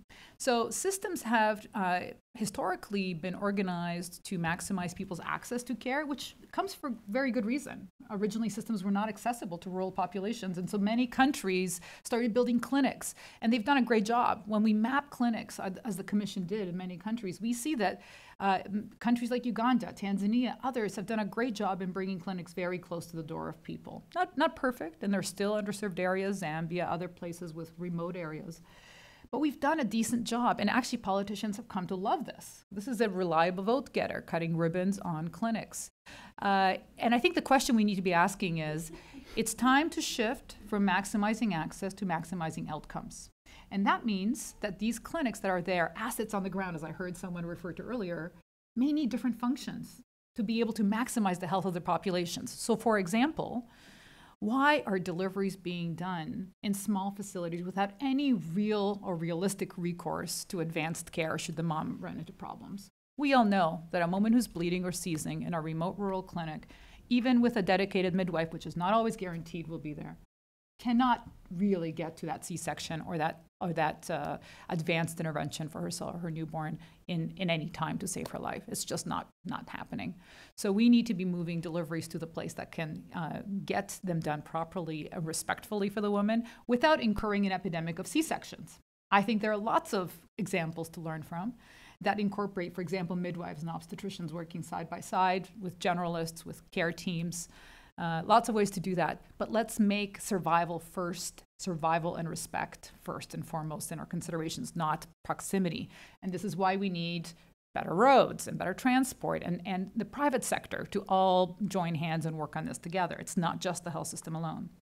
Margaret, we're running short on time. Sure. Thanks. So the third universal action is transforming the workforce. We don't think that in-service training is really cutting it. We do need to update and urgently the training curricula for doctors and nurses, as well as their clinic environment and their leadership and management and pay. And the fourth opportunity for improvement, fourth universal action, is to enlist the people themselves to demand more quality. One of the biggest surprises for us in the Commission was the high marks that people give to objectively poor quality care. And we think this stems from lack of empowerment, but also lack of information of what good quality care looks like, and frankly, lack of exposure to it in many settings. So we think this is another really underappreciated opportunity to put pressure on systems in constructive ways to improve performance all around. Thanks. Thank you. Thank you. You thought 7 minutes was too short. They've actually been given only 4 minutes each. So a lifetime of work, boiling it down to 4 minutes is no easy task. Thank you. Moving on to my next question is for Dr. Jessica Sabiti. Dr. Sabiti, Margaret Crook has outlined 4 universal actions recommended by the Commission, including the recommendation that health system leaders need to govern for quality by adopting a shared vision of quality care, a clear quality strategy, strong regulation, and continuous learning.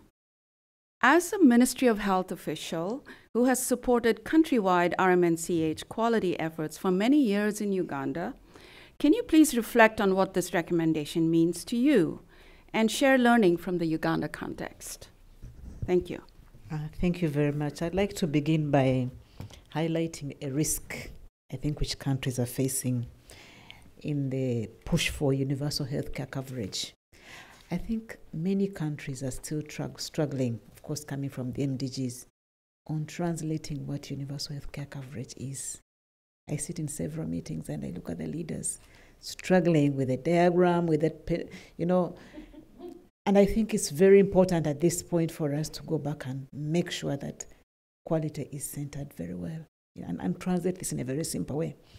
Having said that, I think for leaders to govern quality of care, I think it's very important that we change our approach in addition to centering quality of care and making sure that quality of care is not only a service, but it's a right, it's an equity issue, it's an accountability issue, that we bring everybody on the table. We need to engage in a meaningful way.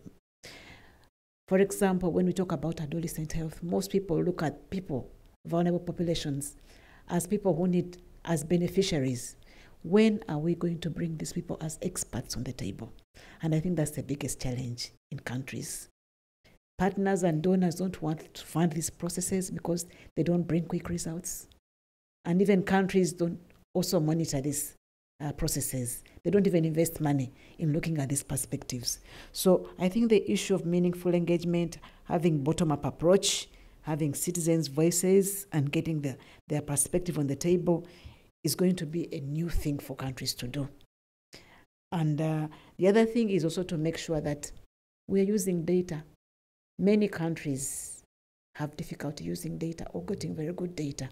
And even when they get good data, sometimes they may not use the data for many other reasons.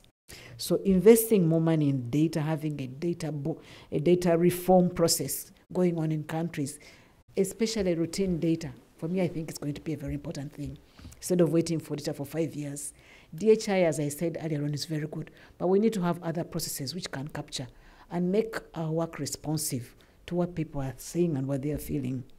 We need also to think carefully about local adaptation.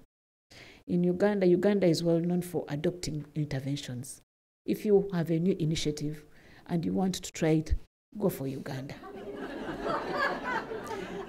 I think countries need to go back and think through how we adapt and invest more money to understand how interventions are brought to countries, how they flow into the countries, who brings them, who was there, who prepared for them, and who consented. So I think the whole issue of adaptation is very important. And WHO in the old days used to invest in adaptation. But if you look at increasingly most of their initiative, there's no time for adaptation. Right now, WHO has released the Code of Care Standards. They have 136 or something measures. And we're struggling. They're all important. Some people say, oh, everything is important. So when you try to challenge and say, let's do some few things, some people disregard that. So we need support. We need to nurture these processes, and we need to work with our leaders. We need to build capacity in the local leaders, and we need to believe in bottom-up approaches in country and also working with partners. Engage in a meaningful manner. Let the community become an expert. Let everybody become an expert.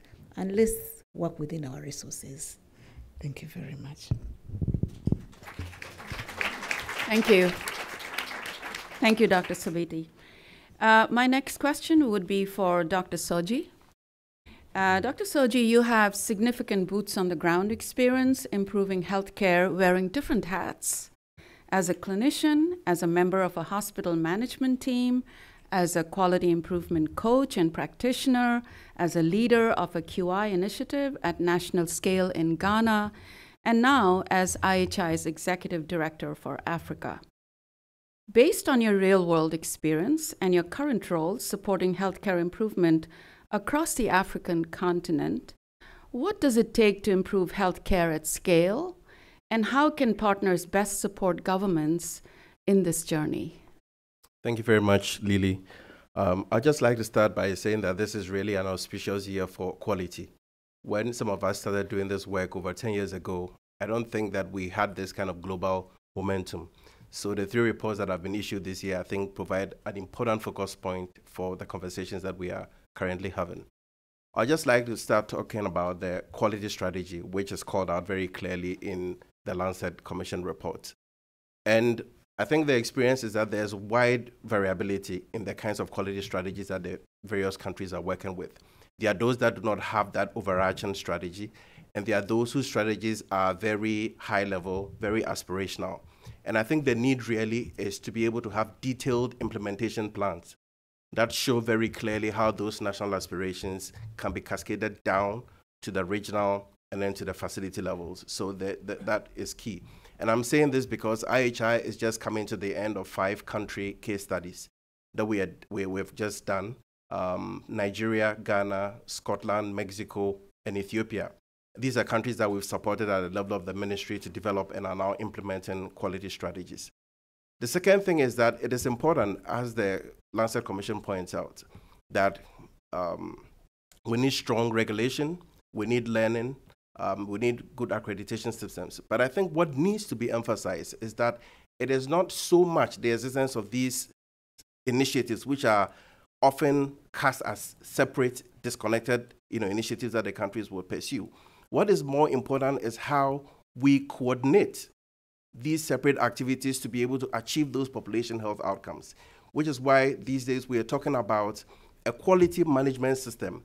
In other words, what are the governance structures at the national and subnational levels that can be able to tie the gaps together, help to prioritize, help to commission teams at various levels of the health system, and help them to be able to drive those improved health outcomes. Because without that systematic governance, we really would not be able to get the outcomes that we are looking for.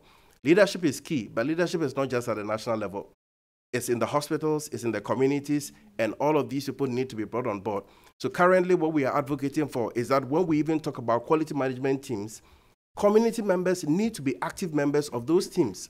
And I know sometimes that makes health professionals a little bit uncomfortable, that they would get to know trade secrets or whatever, I don't know. But really that is where we should be heading for. And that really links up to the fourth recommendation about stimulating population demand. So the conversation is, can we create mobile applications where when people visit facilities similar to what happens in the hospitality industries, people can give direct feedback.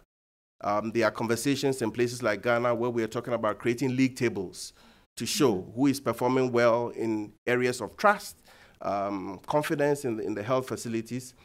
They are talking about community scorecards where we would have focus groups in various communities so that there'll be direct feedback to the facilities, not in a judgmental way, but as a sort of cooperative mechanism.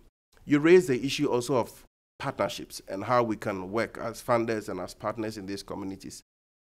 What I would say is that there's a need for some humility on the part of funders and partners, because a lot of the time you would have partners and funders coming into these countries very high and mighty. They've scoped the country, they know what the problem is, they have prepackaged interventions, and they want people to adopt these things wholesale without realizing that you cannot wait till 6 months to the end of your project before you start asking who is going to sustain these interventions.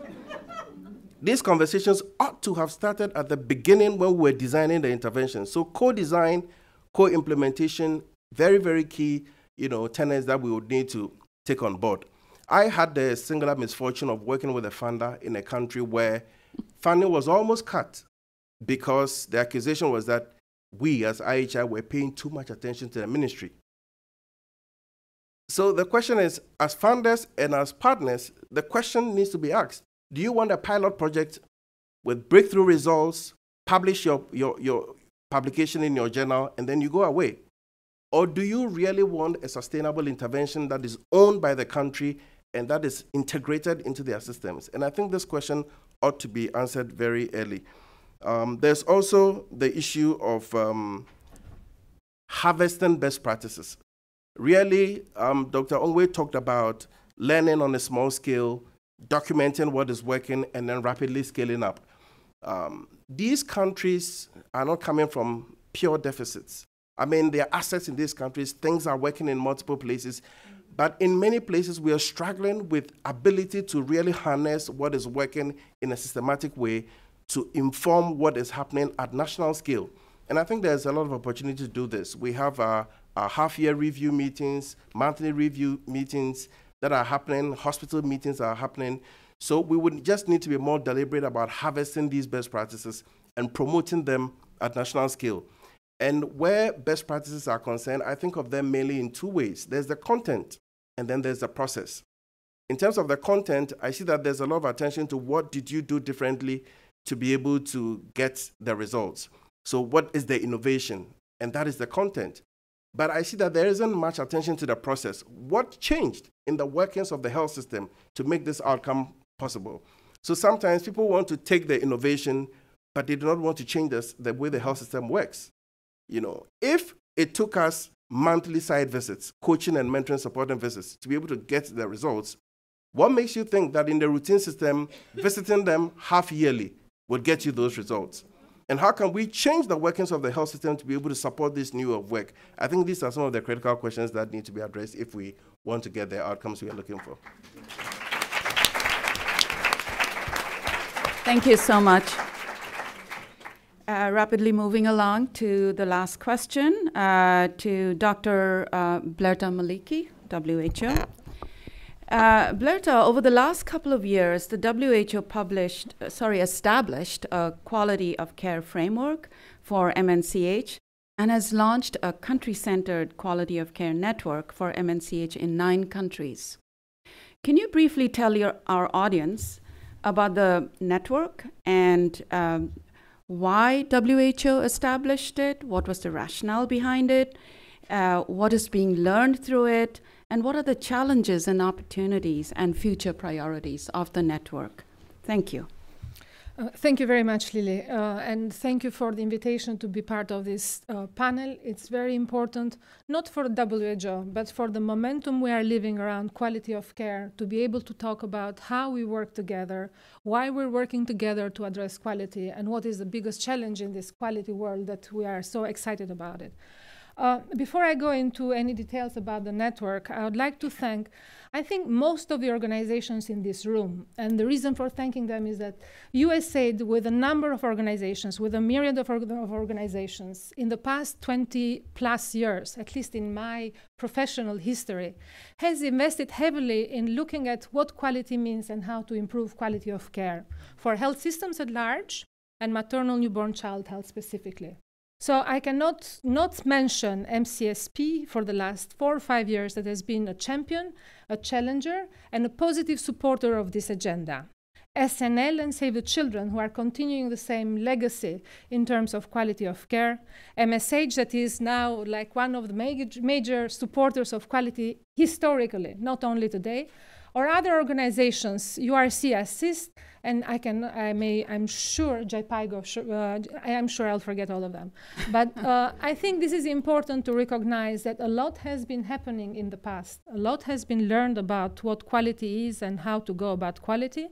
And the challenges that were placed to WHO, I would say well before commissions or reports. This is towards the end of MDGs, when we were clear that coverage was improving, availability and accessibility of services was enhancing, but the results, morbidity, mortality, and equity wasn't changing with the same pace.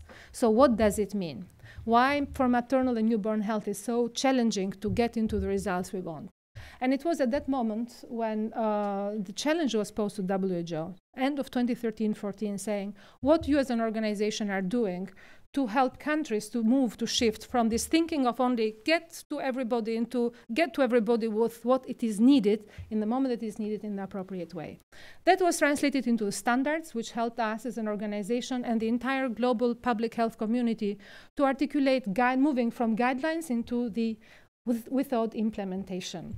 And that is where the beauty of the moment comes, because having standards doesn't mean that standards will be implemented by themselves. How do you move into an implementation of such an ideal world, for many people still aspirational world, was the question that was thrown at us. And the question wasn't just, not only that, it was, how do you do this in a way that is sustainable at scale? How do you implement quality of care everywhere in the same way? So that was a question that was behind the establishment of the network, which happened, I would say, as a momentum in February 2017. But as a process, it started well before that moment. We did have, we are privileged to work with this myriad of partners, and we are privileged to work with countries that have already a good experience in a good or bad or good experience in terms of trying to address quality of care. So Dr. Jessica is one of the representatives of the 9 countries in the network, Uganda and Nigeria. We already heard 2 experiences that come from these 2 ends in terms of what it meant for them to start engaging and to pack what already was happening in their situations and context in a way that was looking at what does it mean to build institutions, what does it mean to build systems that support quality, not anymore as a project or as a one point on time, but as something, as a function that the system has to deliver all the time routinely. And I think this is one of the biggest shifts that we're looking, and is a challenge for us all together, because people look at quality as a goal, aspirational goal or objective. And we do not think about this has to be delivered and has to be delivered throughout. So the network was established as such in 2017. 9 initial countries, 2 are already in the room, and 7 other countries, mainly in sub-Saharan Africa. India and Bangladesh are outside that region. And now we are looking at Kenya and Sierra Leone as 2 additional newcomers into the network. Collectively, we sat down and we said, what does it mean for us to do this work in a way that is sustainable and at scale? That translated into the strategic objectives of the network. I'd really invite you to look at those 4 strategic objectives. In a nutshell, is leadership, action, learning, and accountability. And this is well before the Commission recommendations came in, into which the leadership is about governing, institutionalizing quality of care throughout the health system and supporting it. Action is about bringing more than only quality improvement or packages, already packaged interventions into the world of RMNCH or even broader. Learning is the piece that brings together data and information with the how-to, what is that best practice and that innovation that is worth, and how do you go for that innovation at scale without forgetting the processes and not just singling out one innovation, but the entire way how you do it. And accountability, which moves mainly towards not only demonstrate and be accountable, but create those elements and forums in which you can demonstrate that accountability, in which quality is articulated together with women, children, and the communities where they belong, so you are accountable towards what your community needs. The implementation of this type of approach is now ongoing in these 9 countries. I think I would be more specific in saying what they've done, because it has been very, Dr. Jessica, she already hinted into the different ways on how this is happening in the countries. But the most important was that recognition that we're not starting from scratch, recognition that nobody knows the exact answer to this question, and that we need to sit together and co-produce. So bringing together all the stakeholders and partners under the leadership of a government, full, thorough ownership and leadership from the national government, and the same type of leadership and ownership being translated into the subnational down to the facility level.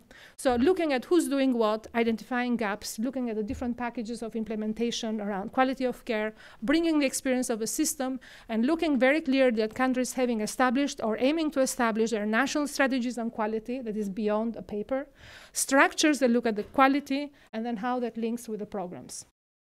Countries are now at the implementation stage, and there are many challenges that are coming with implementation, including already we had some preconceived answers in the network and among all of us saying we know how to go about it.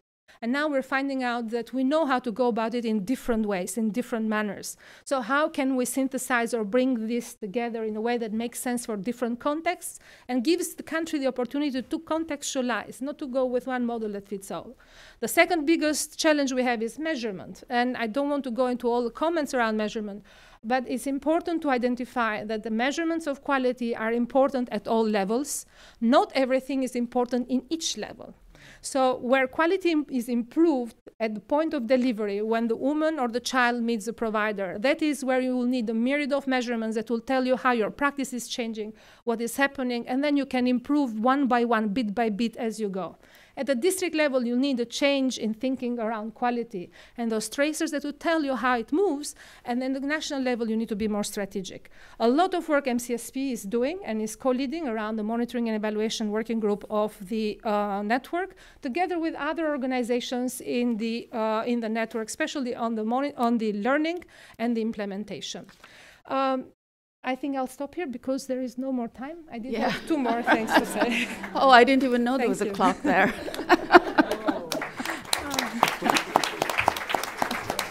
In fact, I've just been informed we've run out of time, and we did have a plan to have an interactive session where the panelists would ask each other questions, but I don't think we have time for that. But I have been allowed one sort of a redesigned format for this. I will end with one question. We will have a little bit of time for the open Q&A from the audience. But before we do that, let me just ask one question, a burning question that I had, and I would ask anyone from the panelists. I would also invite Dr. Onwe from Nigeria to also respond if you like. This question is about really sustainability. I want to remind you what Barbara had said in the opening remarks about the buzzword at USAID is journey to self-reliance. And another way of saying that is sustainability, which we have been saying it all along. So, we have all, as international development partners, gone to countries, provided technical assistance, and we know of cases where things fall apart when we leave. And there are many reasons for that. So I would like to focus on that one question instead of having this interactive discussion among the panelists. And anyone who'd like to respond, I would really like to hear from the countries especially. And Dr. Soji, you have a lot of country experience, even though you're working as a development partner. So if you could sort of reflect on the sustainability of all this work that we're doing, is it really sustainable? Do we have to work in a different way if it's not sustainable? And what would that different way look like? So let me stop there with that question, and anyone can respond. Thank you. Dr. Onwe, please also. Thank you very much, Lily. Sitting down and listening to these panelists, I have moved back to Nigeria and come back. And the simple reason is that quality of care is not new, yes, but systematic implementation of quality of care, the way we are going about it, is new to many countries, especially Nigeria. I see it as MCSP is midwifing the process. I have just given birth to a new baby. And I think that it will take time for the system to internalize it, integrate it into our system, and then make it sustainable. And it involves a lot of things. One, Nigeria is just developing her second National Strategic Health Development Plan. And it's good. I think for Ebonyi State, there are a lot of things bordering on quality of care that has been integrated into that plan. Fine. But that is just the first phase. And most of the time, it's good to have the strategic plan. It's good to have everything. In the last 3 years, we reviewed the previous strategic development plan. The level of implementation for Ebonyi State was just 29% implementation level. So even when some of these have been captured in the country's strategic plan, it still takes time for implementation to actually be achieved. So the core message I'm sending is that quality of care is not as old as we think in our settings. And we need to really think of how to make it work, because we need more time for people to understand what it means, especially at the higher level. Those are the people that will strategically take the decision. At the state level, if no matter how good the commissioner, the permanent secretary understands it, no matter how beautiful the document is, if the governor does not buy into it, you won't have fund. You will not have fund. And getting these messages across all the levels will take time. And particularly in Nigeria, I'm worried because MCSP closeout is coming during a political transition period. So, and we don't even know, assuming Lily stands up now to say, let me go and talk to that person. The person will listen. He may convince my governor today, and by February, there is a new governor sworn in, and we start afresh. So there are so many issues. So, but the bottom line is, yes, we are going there, but it's a long journey, and we have just started. Thank you very much. Thank you. It's a long journey, that journey to self-reliance, and that road is full of potholes. Should we have one more response from here, and then we'll open it up for general Q&A? Okay, well, I would share something. I think that sometimes we don't pay sufficient attention to the internal decision-making processes of the respective countries. And if we do, and the decisions around the agenda setting and how we prioritize are embedded within those decision-making processes, they stop becoming the decisions of partners, but the country's own decision. And I'll give you an example. Where in Ghana, when we started this whole conversation around developing a quality strategy, we could have gone in as the Institute for Healthcare Improvement and had the conversation and put it out in that manner. But we made sure that the conversations ended up in the need for a quality strategy being captured in the medium-term strategy and being escalated to the health summit. So at the end of the day, in a communique that was issued by the ministry itself said that it needed to develop a quality strategy. That meant that it had been taken out of our hands. And immediately it got into that communique, it meant that it had to be reported on annually to the stakeholders in the country. So it was embedded in the technocratic system, and it meant that it would go irrespective of who was driving it. The second issue has to do with funding. I think quality and all the things we're talking about sometimes require funds. The reason why sometimes coaching and mentoring supporting visits cannot happen at the same frequency is because there's no funding to buy fuel and take them to the sites. So a careful conversation needs to be had for us to come to the realization that it costs money as well. And for the governments to be able to budget, even if it's a small budget. So now that's really what we are doing. At the beginning of the conversation, can you also put something on the table as a government, as a country? Even if it's a venue that you are going to provide free of charge, it's a contribution. And then as we get to the end of the project, it becomes clear that the country's own funding also increases. The last is capacity building, not assuming that people know how to do all of these things, but to be systematic in the way we build capacity. But even as we build capacity, to de-jargonize, not push lean and Six Sigma and model for improvement, but to understand that the core concepts are basically the same, and to focus on those core concepts as opposed to pushing some particular methods down the throats of the poor ministries. Thank you so much. Yeah. So I'm really sorry to say that, I would have loved to hear from the other panelists as well. There's so much wisdom and expertise here. But we have really run out of time, but we do want to give the audience maybe 2 or 3 questions. How many are we allowed? Sorry? 3. Okay, 3. And maybe we'll take one of those questions from the overflow room. So 2 from here. Anyone wants to go first?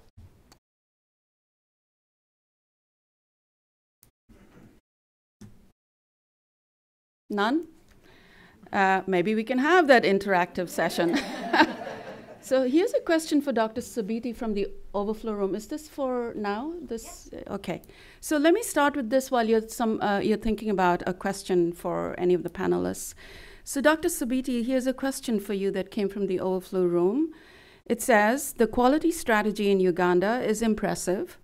However, is the data presented and the programs discussed only at the Ministry of Health facilities and public facilities, or does this program and initiative also include the many private not-for-profit facilities in Uganda?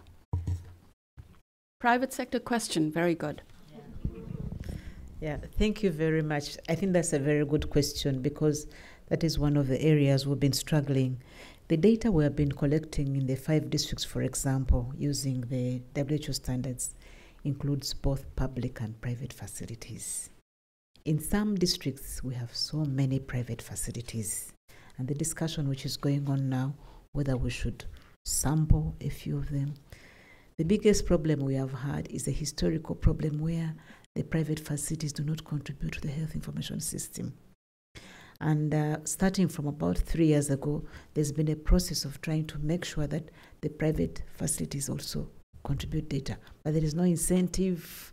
There's no, even the utilization of the data is not very effective, so we still have a long journey to go. So it's true, not all the private facilities are included. We have started slowly, but we still have a big way to go. In terms of percentage, I would say less than 50% or even much lower. Yeah, not yet. Thank you. Is there any question from the audience? Yeah, I see one hand up. I see 2. Okay, we'll take those 2. Hi, my name is Grace McLean. I'm a Health Research and Evaluation Officer at International Rescue Committee. And I'm curious if anyone has any experience or insights into applying these quality improvement initiatives in a humanitarian or emergency context. So trying to make sure that the alignment of the stars isn't totally derailed in a disaster or conflict situation. Thank you. Thank you. Great question. Troy, you get the last question. I was hesitating. I'm Troy Jacobs, USAID. And when we were talking about, Paul Batalden had a recent commentary about co-production. And we were talking about sort of co-production at one level, but there is a flow of knowledge, learning, and what I don't see is we've got expertise in low and middle income countries, And we are sitting today in a place like Washington, D.C., where we have quality of care issues. I mean, some of the indicators are just as bad as in Africa. And to change the relationship, the flow of information, the expertise, so that in fact, we have experts in these countries that are informing high-income countries in the same way as co-equals. What do we need to do to change that type of co-production? Great, thank you. Wow. So who would like to take the question about the humanitarian context? And for the co-production, I was wondering whether, Margaret, you'd like to respond to that, or? Sure. Okay, great. So humanitarian context, anyone feels comfortable responding to that question? Yeah, I can try to answer that question, but just to warn you that in Uganda we have adopted a very unique humanitarian model, especially for the refugee setups, is that our refugees actually are incorporated in the host communities. So it's slightly different, but in some districts you find that actually they are still in the refugee setup, some of them, but we have adopted a model which is inclusive, and that means it has both effects on the refugees themselves and the host communities. But we are working with UNICEF in those districts to develop systems and set this quality of care in place. Interestingly, the same standards and the same processes actually apply, because they're the same values and standards, and that's what we are trying to foster. The only problem is that we are also trying to make sure that the host communities are not marginalized. We've seen situations where you have piped water passing through the host communities and going to the refugee camp, and the host community doesn't have enough food. We've seen refugee communities come and settle in a place and they clear the whole forest, or they're given land and the local people don't have the land. So again, the same model is applicable, but I think it's also opening up our eyes that actually when you have such situation, doesn't mean that actually the humanitarian crisis people are worse off always than those who are better off than the host communities. So it's also helping us to balance, and we're using the same model. Thank you. Can I only say that it is one of the areas of work that we would like to work on it. We have started a little bit, so if anyone is interested, please see me after this end. Great, yeah. All right, Margaret, you want to take the last question? Sure, thank you for that question. And let me both endorse and also dissent from parts of your comment. So where I would dissent is in, I think, a false equivalence between the problems we have here in the US and in high-income countries, and frankly, the problems that I have witnessed, but really colleagues around this table live with daily in rural and urban settings in the lowest income countries. I think it's become quite popular to say we all have struggles, and that's true. We have huge inequities in this country that are absolutely insupportable and immoral, I would say. But they are not equivalent to the challenges that women and men face daily in Uganda, in Tanzania, countries that some of us are very familiar with, others much more so. So I think it is not helpful to paint them all with the same brush. In terms of the health system experts, I couldn't agree more. I think it should be our joint ambition to support and create and build the type of health system science workforce, frankly, that can do the hard analyses, that can inform, that can provide the data, that can support the Ministry of Health, which frankly every day doesn't have the time nor the resources to be digging in and understanding trends and confidence intervals and you name it. And I think those folks exist already. There are wonderful universities and countries. Other people exist, maybe already exist, focused on perhaps slightly different areas, whom we could redirect and engage in this struggle, in this revolution on quality. And then others still need to be supported and developed and mentored over time.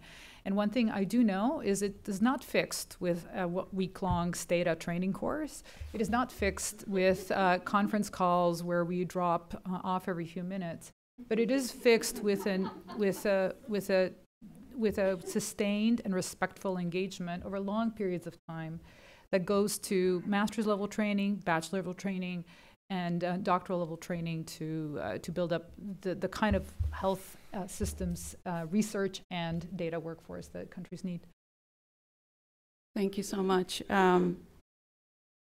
We have really come to the end of our session. We don't have any more time.